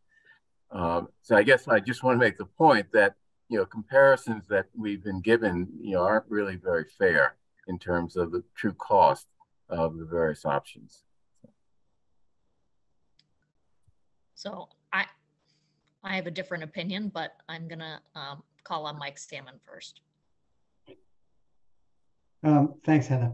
That's an interesting comment from Bernard about the sort of the sunk cost question that I think that's thin ice, Bernard. So I think one of the things that I want to make sure is heard here is that this is a town building. It was purchased for use by the town.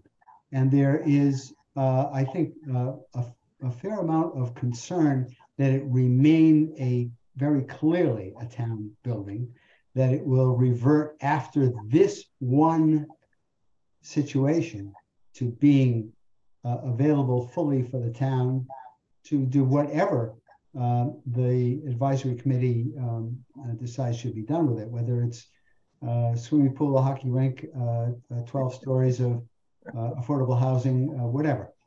And I say that because I know that the school has been very protective of its own, quote, own buildings, even though those buildings are paid for by town taxpayers. And I just want to make it clear that an MOU is not just a good idea, it's an imperative. So Mike actually kind of touched on, I guess, what I was going to object to. Who do you assign the fixed cost to? Do you assign it to this temporary use? Do you assign it to the overall longer term use? When we get there, there was an outpouring of support that we should buy this property, and everyone knew that we didn't exactly know what we were going to do with it. Now, I think that meant that everybody thought that what we were going to do with it was what the thing that they cared about was going to be. And, so the costs are sunk. Now we got to figure out what to do with it. And it's been a complicated process to get there. And there seems to be a short-term use need and a longer-term use need. And in my short term on the select board, nothing ever takes as short a time as you expect. So we need some time to figure out what the longer term use is. And I trust that we would be spending money to put kids in space that we do not own and maintain. And so I do believe that this is a cost saving measure. John? By the way, I wasn't doubting that. Okay. Thanks again. I just want to get clarification on the St. Mary's question, because frankly, I thought St. Mary's had been ruled out because, every time it comes up, I hear that there is a plan for a veterinary clinic to move into that building. And in fact, there is such an application that's kind of making its way through the processes at Town Hall. So is this even worth comparing? What made us think that we might actually still have a shot at leasing for a considerable period of time, 3 years minimum, that space?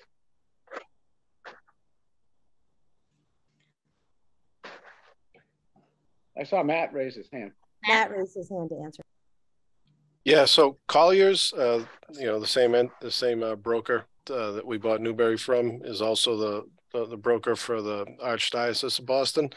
I'm not sure exactly how they reached out, but they told us they were in the process of that, but it wasn't finalized. The Zoning Board of Appeals needs to change the zoning so it could be used for medical purposes. And they were considering us as a plan B, as we were considering to see if this would be a viable plan B or C for us. So that's why we went and took a look at it. David? Just to add on to what Matt was saying, anytime that we are undertaking a major project, we want to exercise our due diligence to make sure that all potentially viable possibilities have been explored and exhausted. And so that's why, even though we weren't really sure that St. Mary's would be available, we thought that given its close proximity to Pierce, we might as well check it out, because sometimes other plans fall through, and see if it could be a potential match. And it really wasn't. When we went and explored it, it only has 3 classrooms. It had been converted into office space. It would cost an inordinate amount of time and money to get it ready to serve as potential swing space. And that's not even getting into what the cost of a lease would be. So it just did not work out. And that's what brought us back to Newbury, which had been among the leading options all along, but we did want to look at what else we could possibly do, and this was the best fit. Miriam? Thank you. So first, thank you to you, David and Linus and Matt and everyone for your due diligence on this. I found the presentations quite helpful. I'm with Heather in this. I think that this is, and with Mike, I think this is a great short-term use for this. I think an MOU is a good idea. I think the biggest concern that I heard from Pierce parents was the transportation issue, and having the busing there is paramount, and it's in there. I see it's in the budget. I see it's in the planning. I see even things like having a stop at Old Lincoln so that older students can walk home younger siblings. So I appreciate the thoughtfulness of it, and this has my support.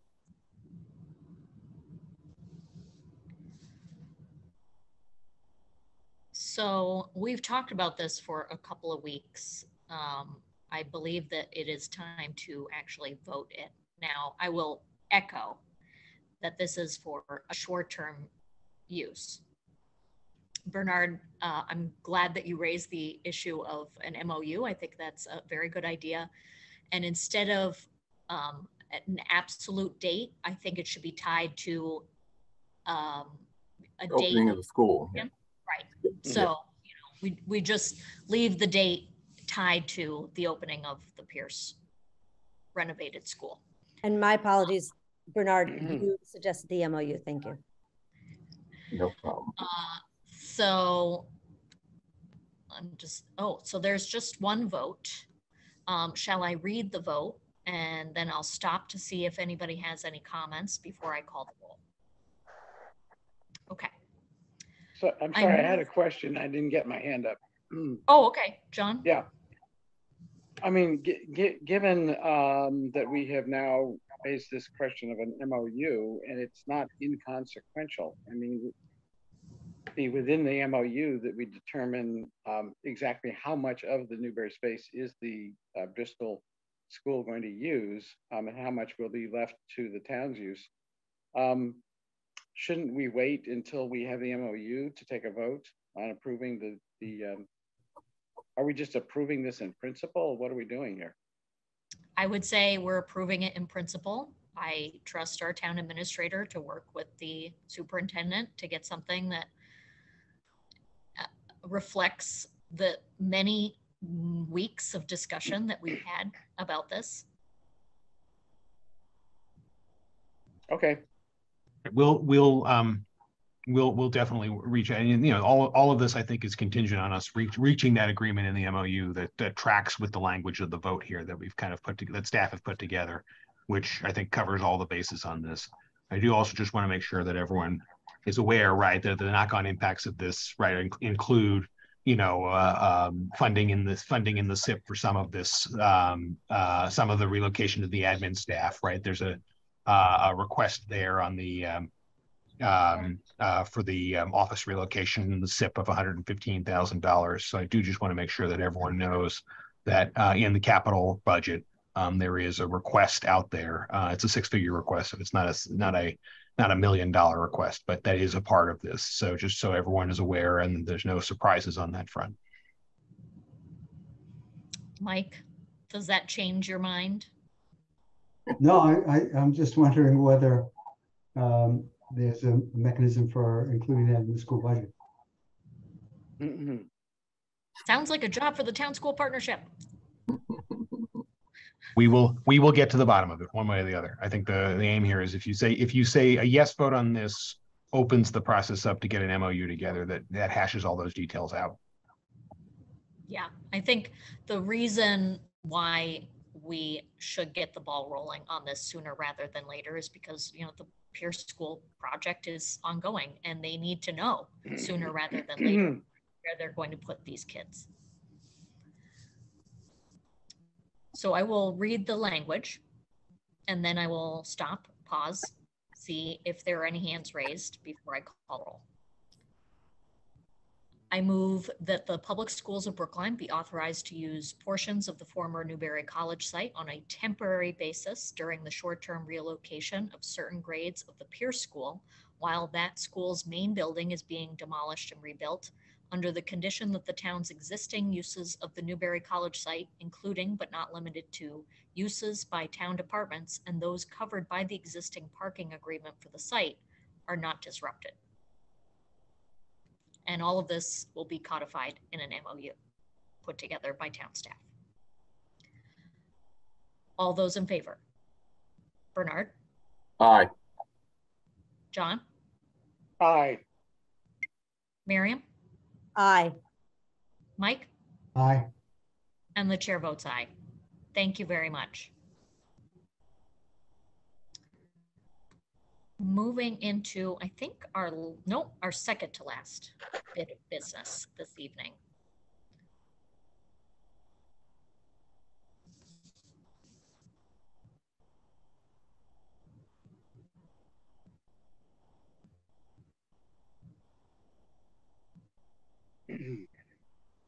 Good evening, Ms. Murphy. Good evening, everyone. Would you like me to begin, Chair Hamilton? Yes, if you just kind of, because this is the first time this has ever happened in the almost 6 years that I've been on board. So if you just kind of want to do a lay of the land as to what we're discussing here tonight and why. Certainly, I'd be happy to. I do have a memory, though, of an architect who was on one of the committees, maybe the planning committee, or ZBA or something.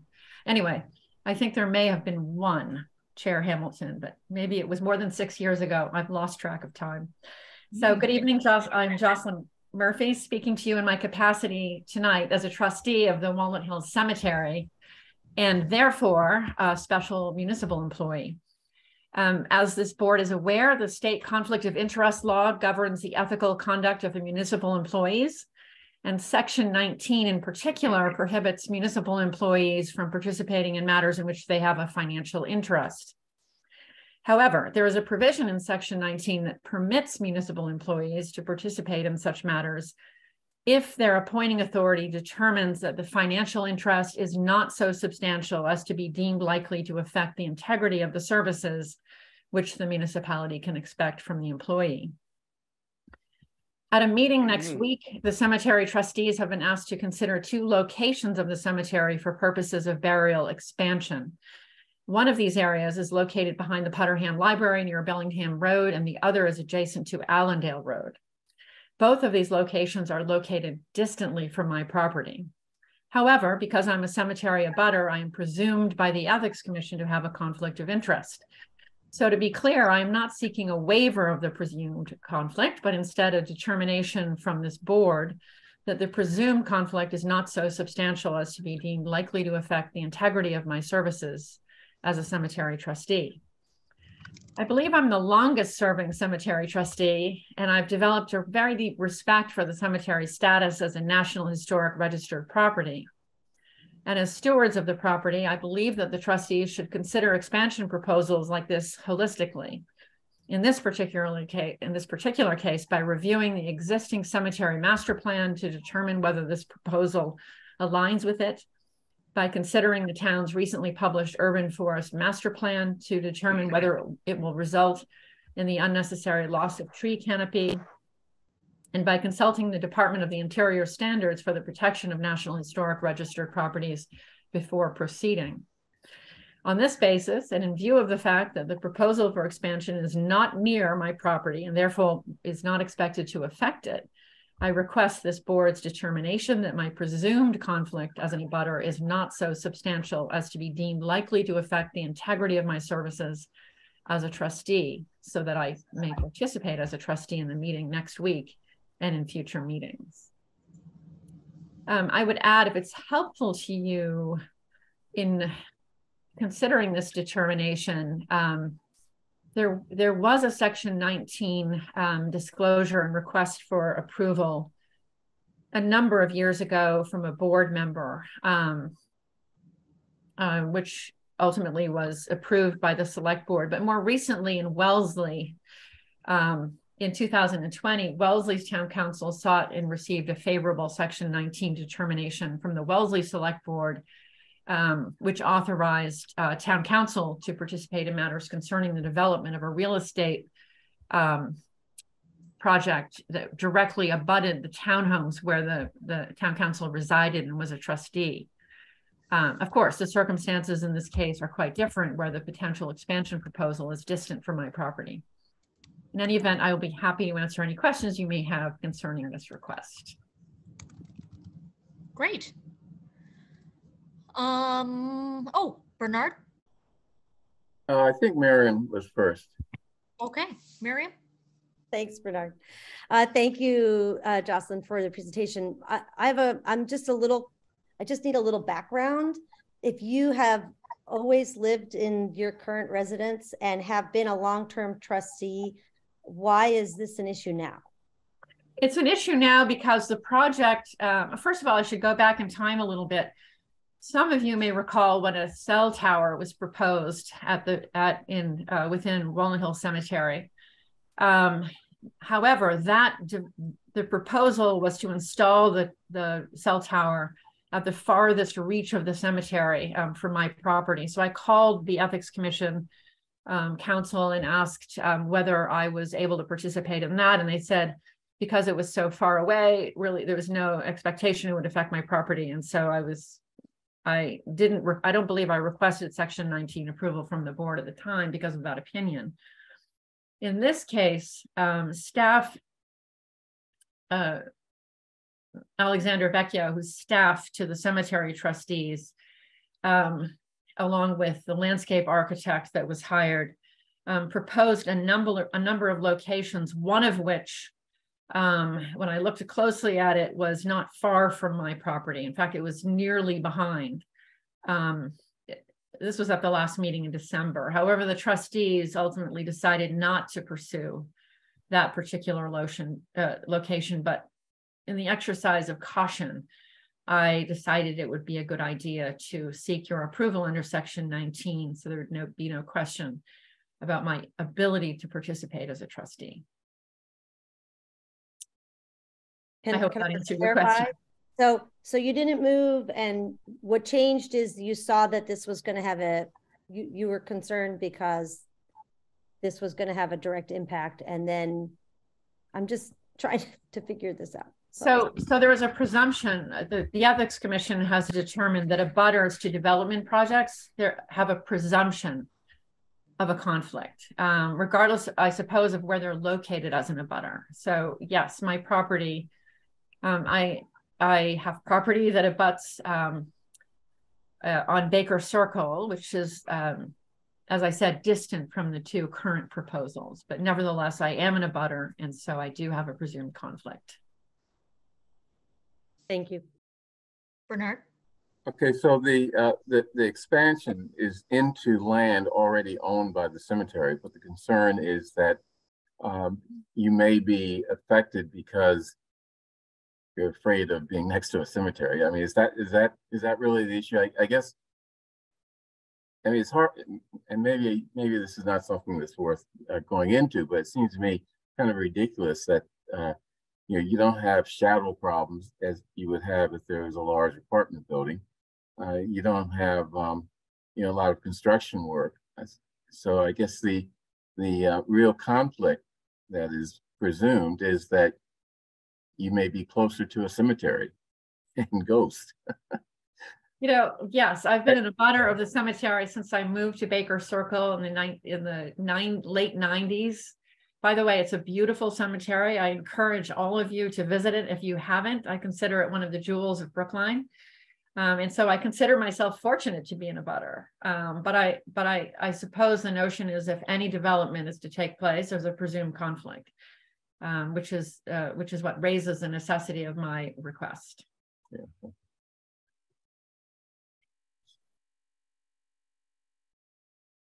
John? Thank you, Jocelyn. I have to say I'm really puzzled that this is considered to be by the Ethics Commission to be a presumed conflict. In that,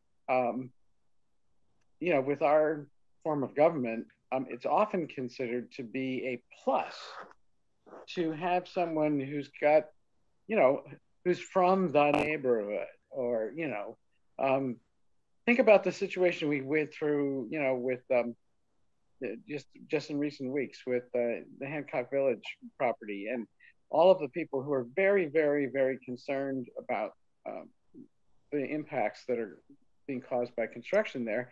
And think about the town meeting members who also are some of them, very near neighbors to all of this. And they get involved and they try to lobby and they try to represent the interests of their constituents.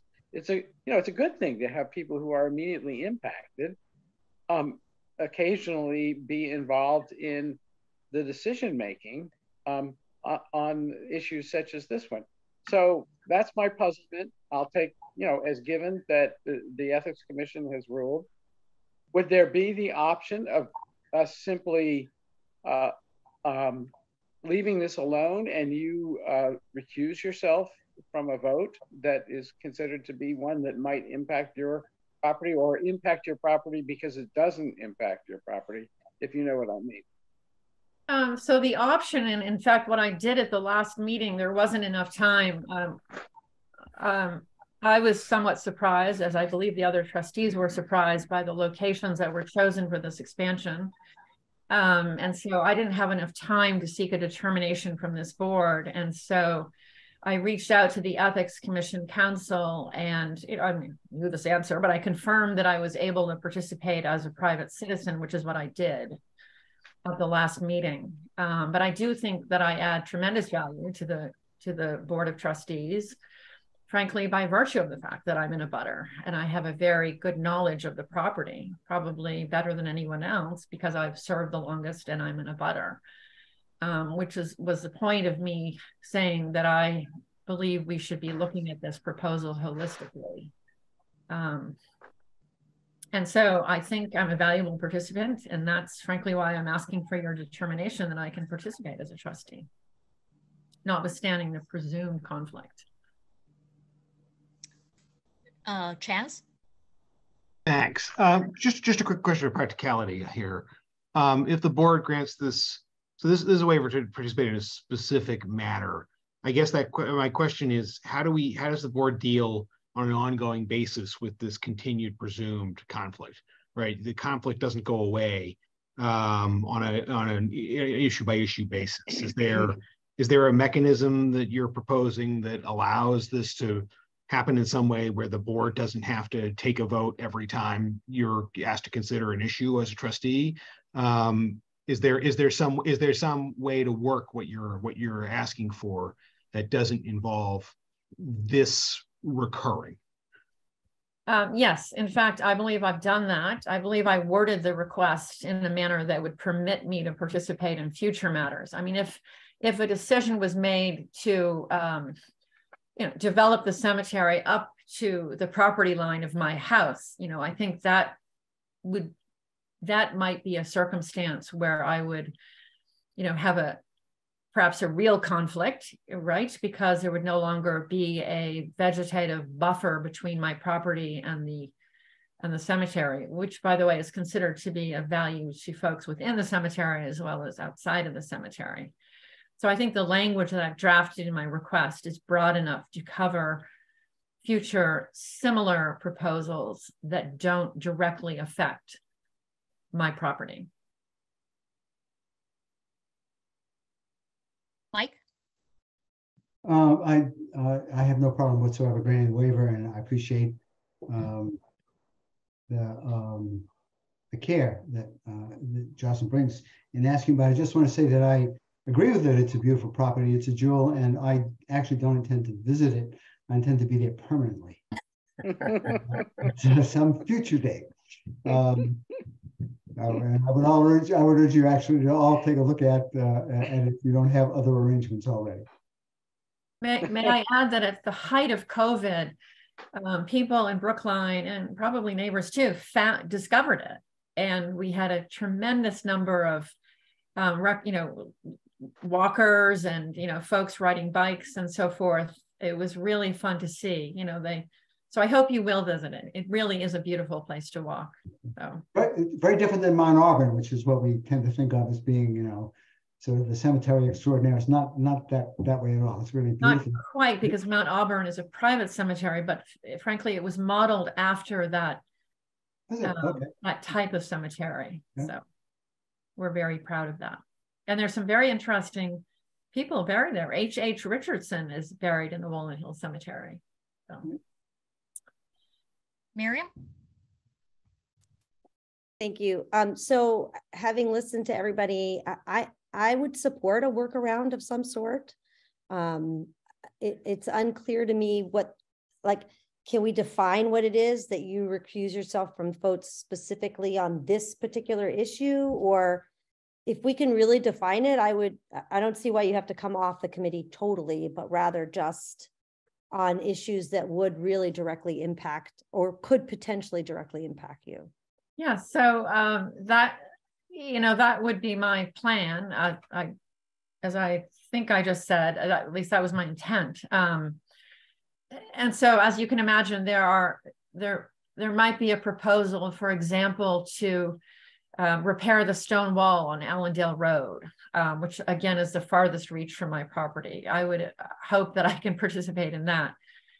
So my suggestion is that if there is a proposal that directly affects my property, I would come back to you and seek particular authority to participate as a trustee, or I would simply recuse myself, depending on the circumstances, as I did in December.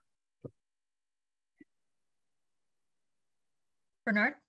Yeah, I don't know if Miriam was suggesting this, but it's sort of goes without saying that if there's a development right next to your property, you would come back to the board and seek a waiver. So I don't think we need to make any changes to the form that you put together, if that's what is being suggested. So, I mean, this is straightforward as far as I'm concerned, and I appreciate your actually bringing it to us so we can discuss it and understand this sort of obscure level or obscure aspect of the ethics law. Mary? Yeah, to be clear, I wasn't looking for a change in the form, but the form is not that granular. So I just wanted to be real clear, because I really came into this discussion a blank slate. So I just wanted to, besides obviously having read the packet earlier today, so I just wanted to be really clear on what my understanding was. So, the determination, so the agenda suggested that you would be waiving the conflict, which is not the case. I'm really asking from this board for a determination that the presumed conflict, that is the fact that I'm in a butter, you don't expect that it will affect, my ability to serve as a trustee. Right. Yeah, that's more clear to me now, right? Based on what I had in the packet, that was not. And I apologize for sort of screwing that up. So we rely very heavily on volunteers to help us make decisions for this town. And if you wanted to get into everybody's personal business, I'm sure you could find lots of potential or the appearance of conflicts. I am fairly comfortable with this, but we all should be cognizant of the fact that the Ethics Commission, I guess, defaults to a position of assuming that there is a conflict. So people may make accusations, and we will just have to, dust your shoulders off. So, any other discussion? So, do I read the language? So the language, so the language is fairly prescriptive. So what I require is a written determination, which I think can be a vote made by the board, that my presumed conflict of interest in these matters is not so substantial as to be deemed likely to affect the integrity of my services as a trustee. Okay. Could you copy and paste that into the chat, just so that I have access to the language? Sure. Yep. That is not what's in my script.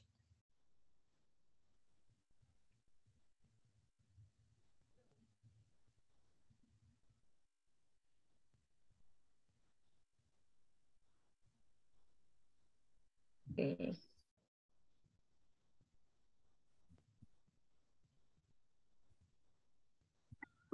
If I do this, I'm going to have to fiddle with it a little bit.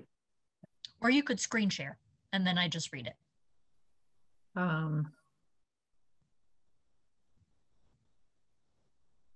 Shall I put it into a vote?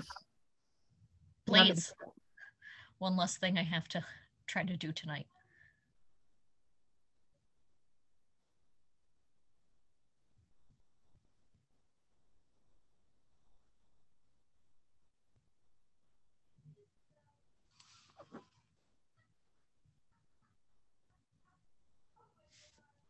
Sorry, I have to fiddle with this language a little bit.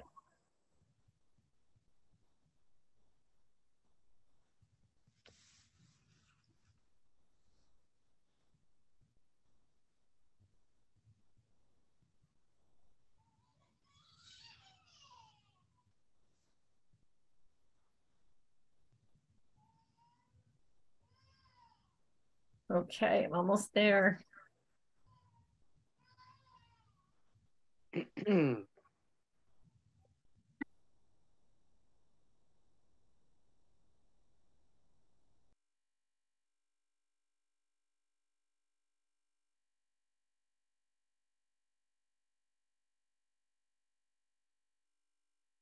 I think this does it.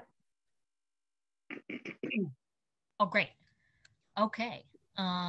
So I will move that cemetery trustee Jocelyn Murphy's presumptive conflict of interest in the expansion of the cemetery is not so substantial as to be deemed likely to affect the integrity of the services which the municipality may expect from her in the role as a cemetery trustee. This is the problem of too many lawyers in the room. Sorry, Jocelyn. May I add one subclause to this, which is, I'll put it in the chat. Presume kind of the cemetery, in the absence of an actual conflict of interest, which obviously it was basically what you said, Jocelyn, correct? Which is, the presumed conflict of interest. Okay, where the select board understands that there's that presumed conflict, and they're saying it doesn't impact your integrity of the services. But if there were to be an actual conflict of interest, which you've said you'd recuse yourself anyway, that would just be clear in the language. Is that right? Well, not exactly. There are too many lawyers in the room, Mr. Carey. Because regardless of where the development is, it's only a presumption. There's no actual conflict of interest, right? It's a presumption, and that presumption is never going to go away, whether the development is close to my property or distant from my property. So, what I've represented to you is that if there was a development that was close to my property, that it appeared clear would have an effect on my property, I will come back to you. So I don't think you can distinguish between a presumed and actual conflict. It's simply a presumption of a conflict. Right. I mean, it just seems that as long as that language should be in there, right? But all right, we're just gonna have to trust. Okay, I'm happy. Whatever the board wants to do is fine. This is why the Talmud is 30 volumes long or something like that. Yes. No worries. Okay. So not included in the language, but at least my understanding, I think the board's understanding is that, if it starts to make us nervous, you will try to seek the board's direction if Absolutely. there's something that's very clearly abutting your property. Yes. If a bulldozer appears in my side yard, I will be back to see you. For sure. So all those in favor of what I rattled off, please say aye. Bernard. Aye. John. Aye. Miriam. Aye. Mike. Aye. And the chair votes aye. Thank you very much. Thank you very much. Good night. So our last order of business are the home rule petitions that town meeting recently passed at town meeting.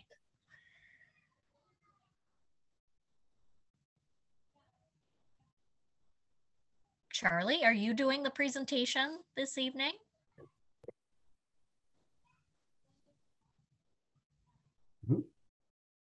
I don't think so. No. That surprised me too. I mean, I can read off what they are. Yeah. There was the authorizing the town of Brookline to amend its community choice aggregation plan. That was warrant article 23.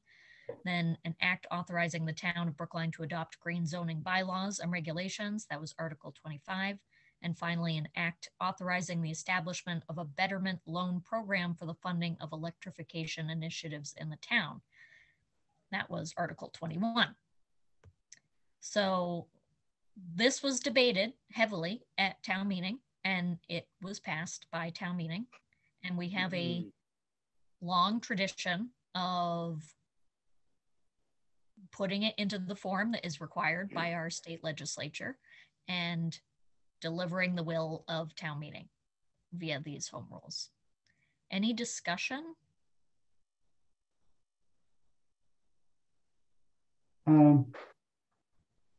Yeah, I would just say I appreciate the tradition. I'm going to vote for, in this case, for these, but I personally, I have no commitment to being bound by that tradition in the future. I think it's important for us to exercise our own judgment over resolutions that come out of town meeting for these kinds of things.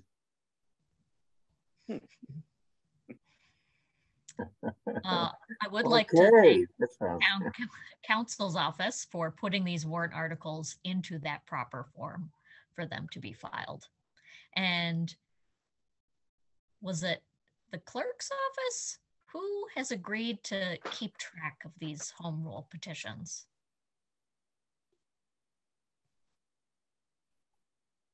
I think it's both the clerk and town council have agreed to kind of. Oh, yes, town council's office. Yes.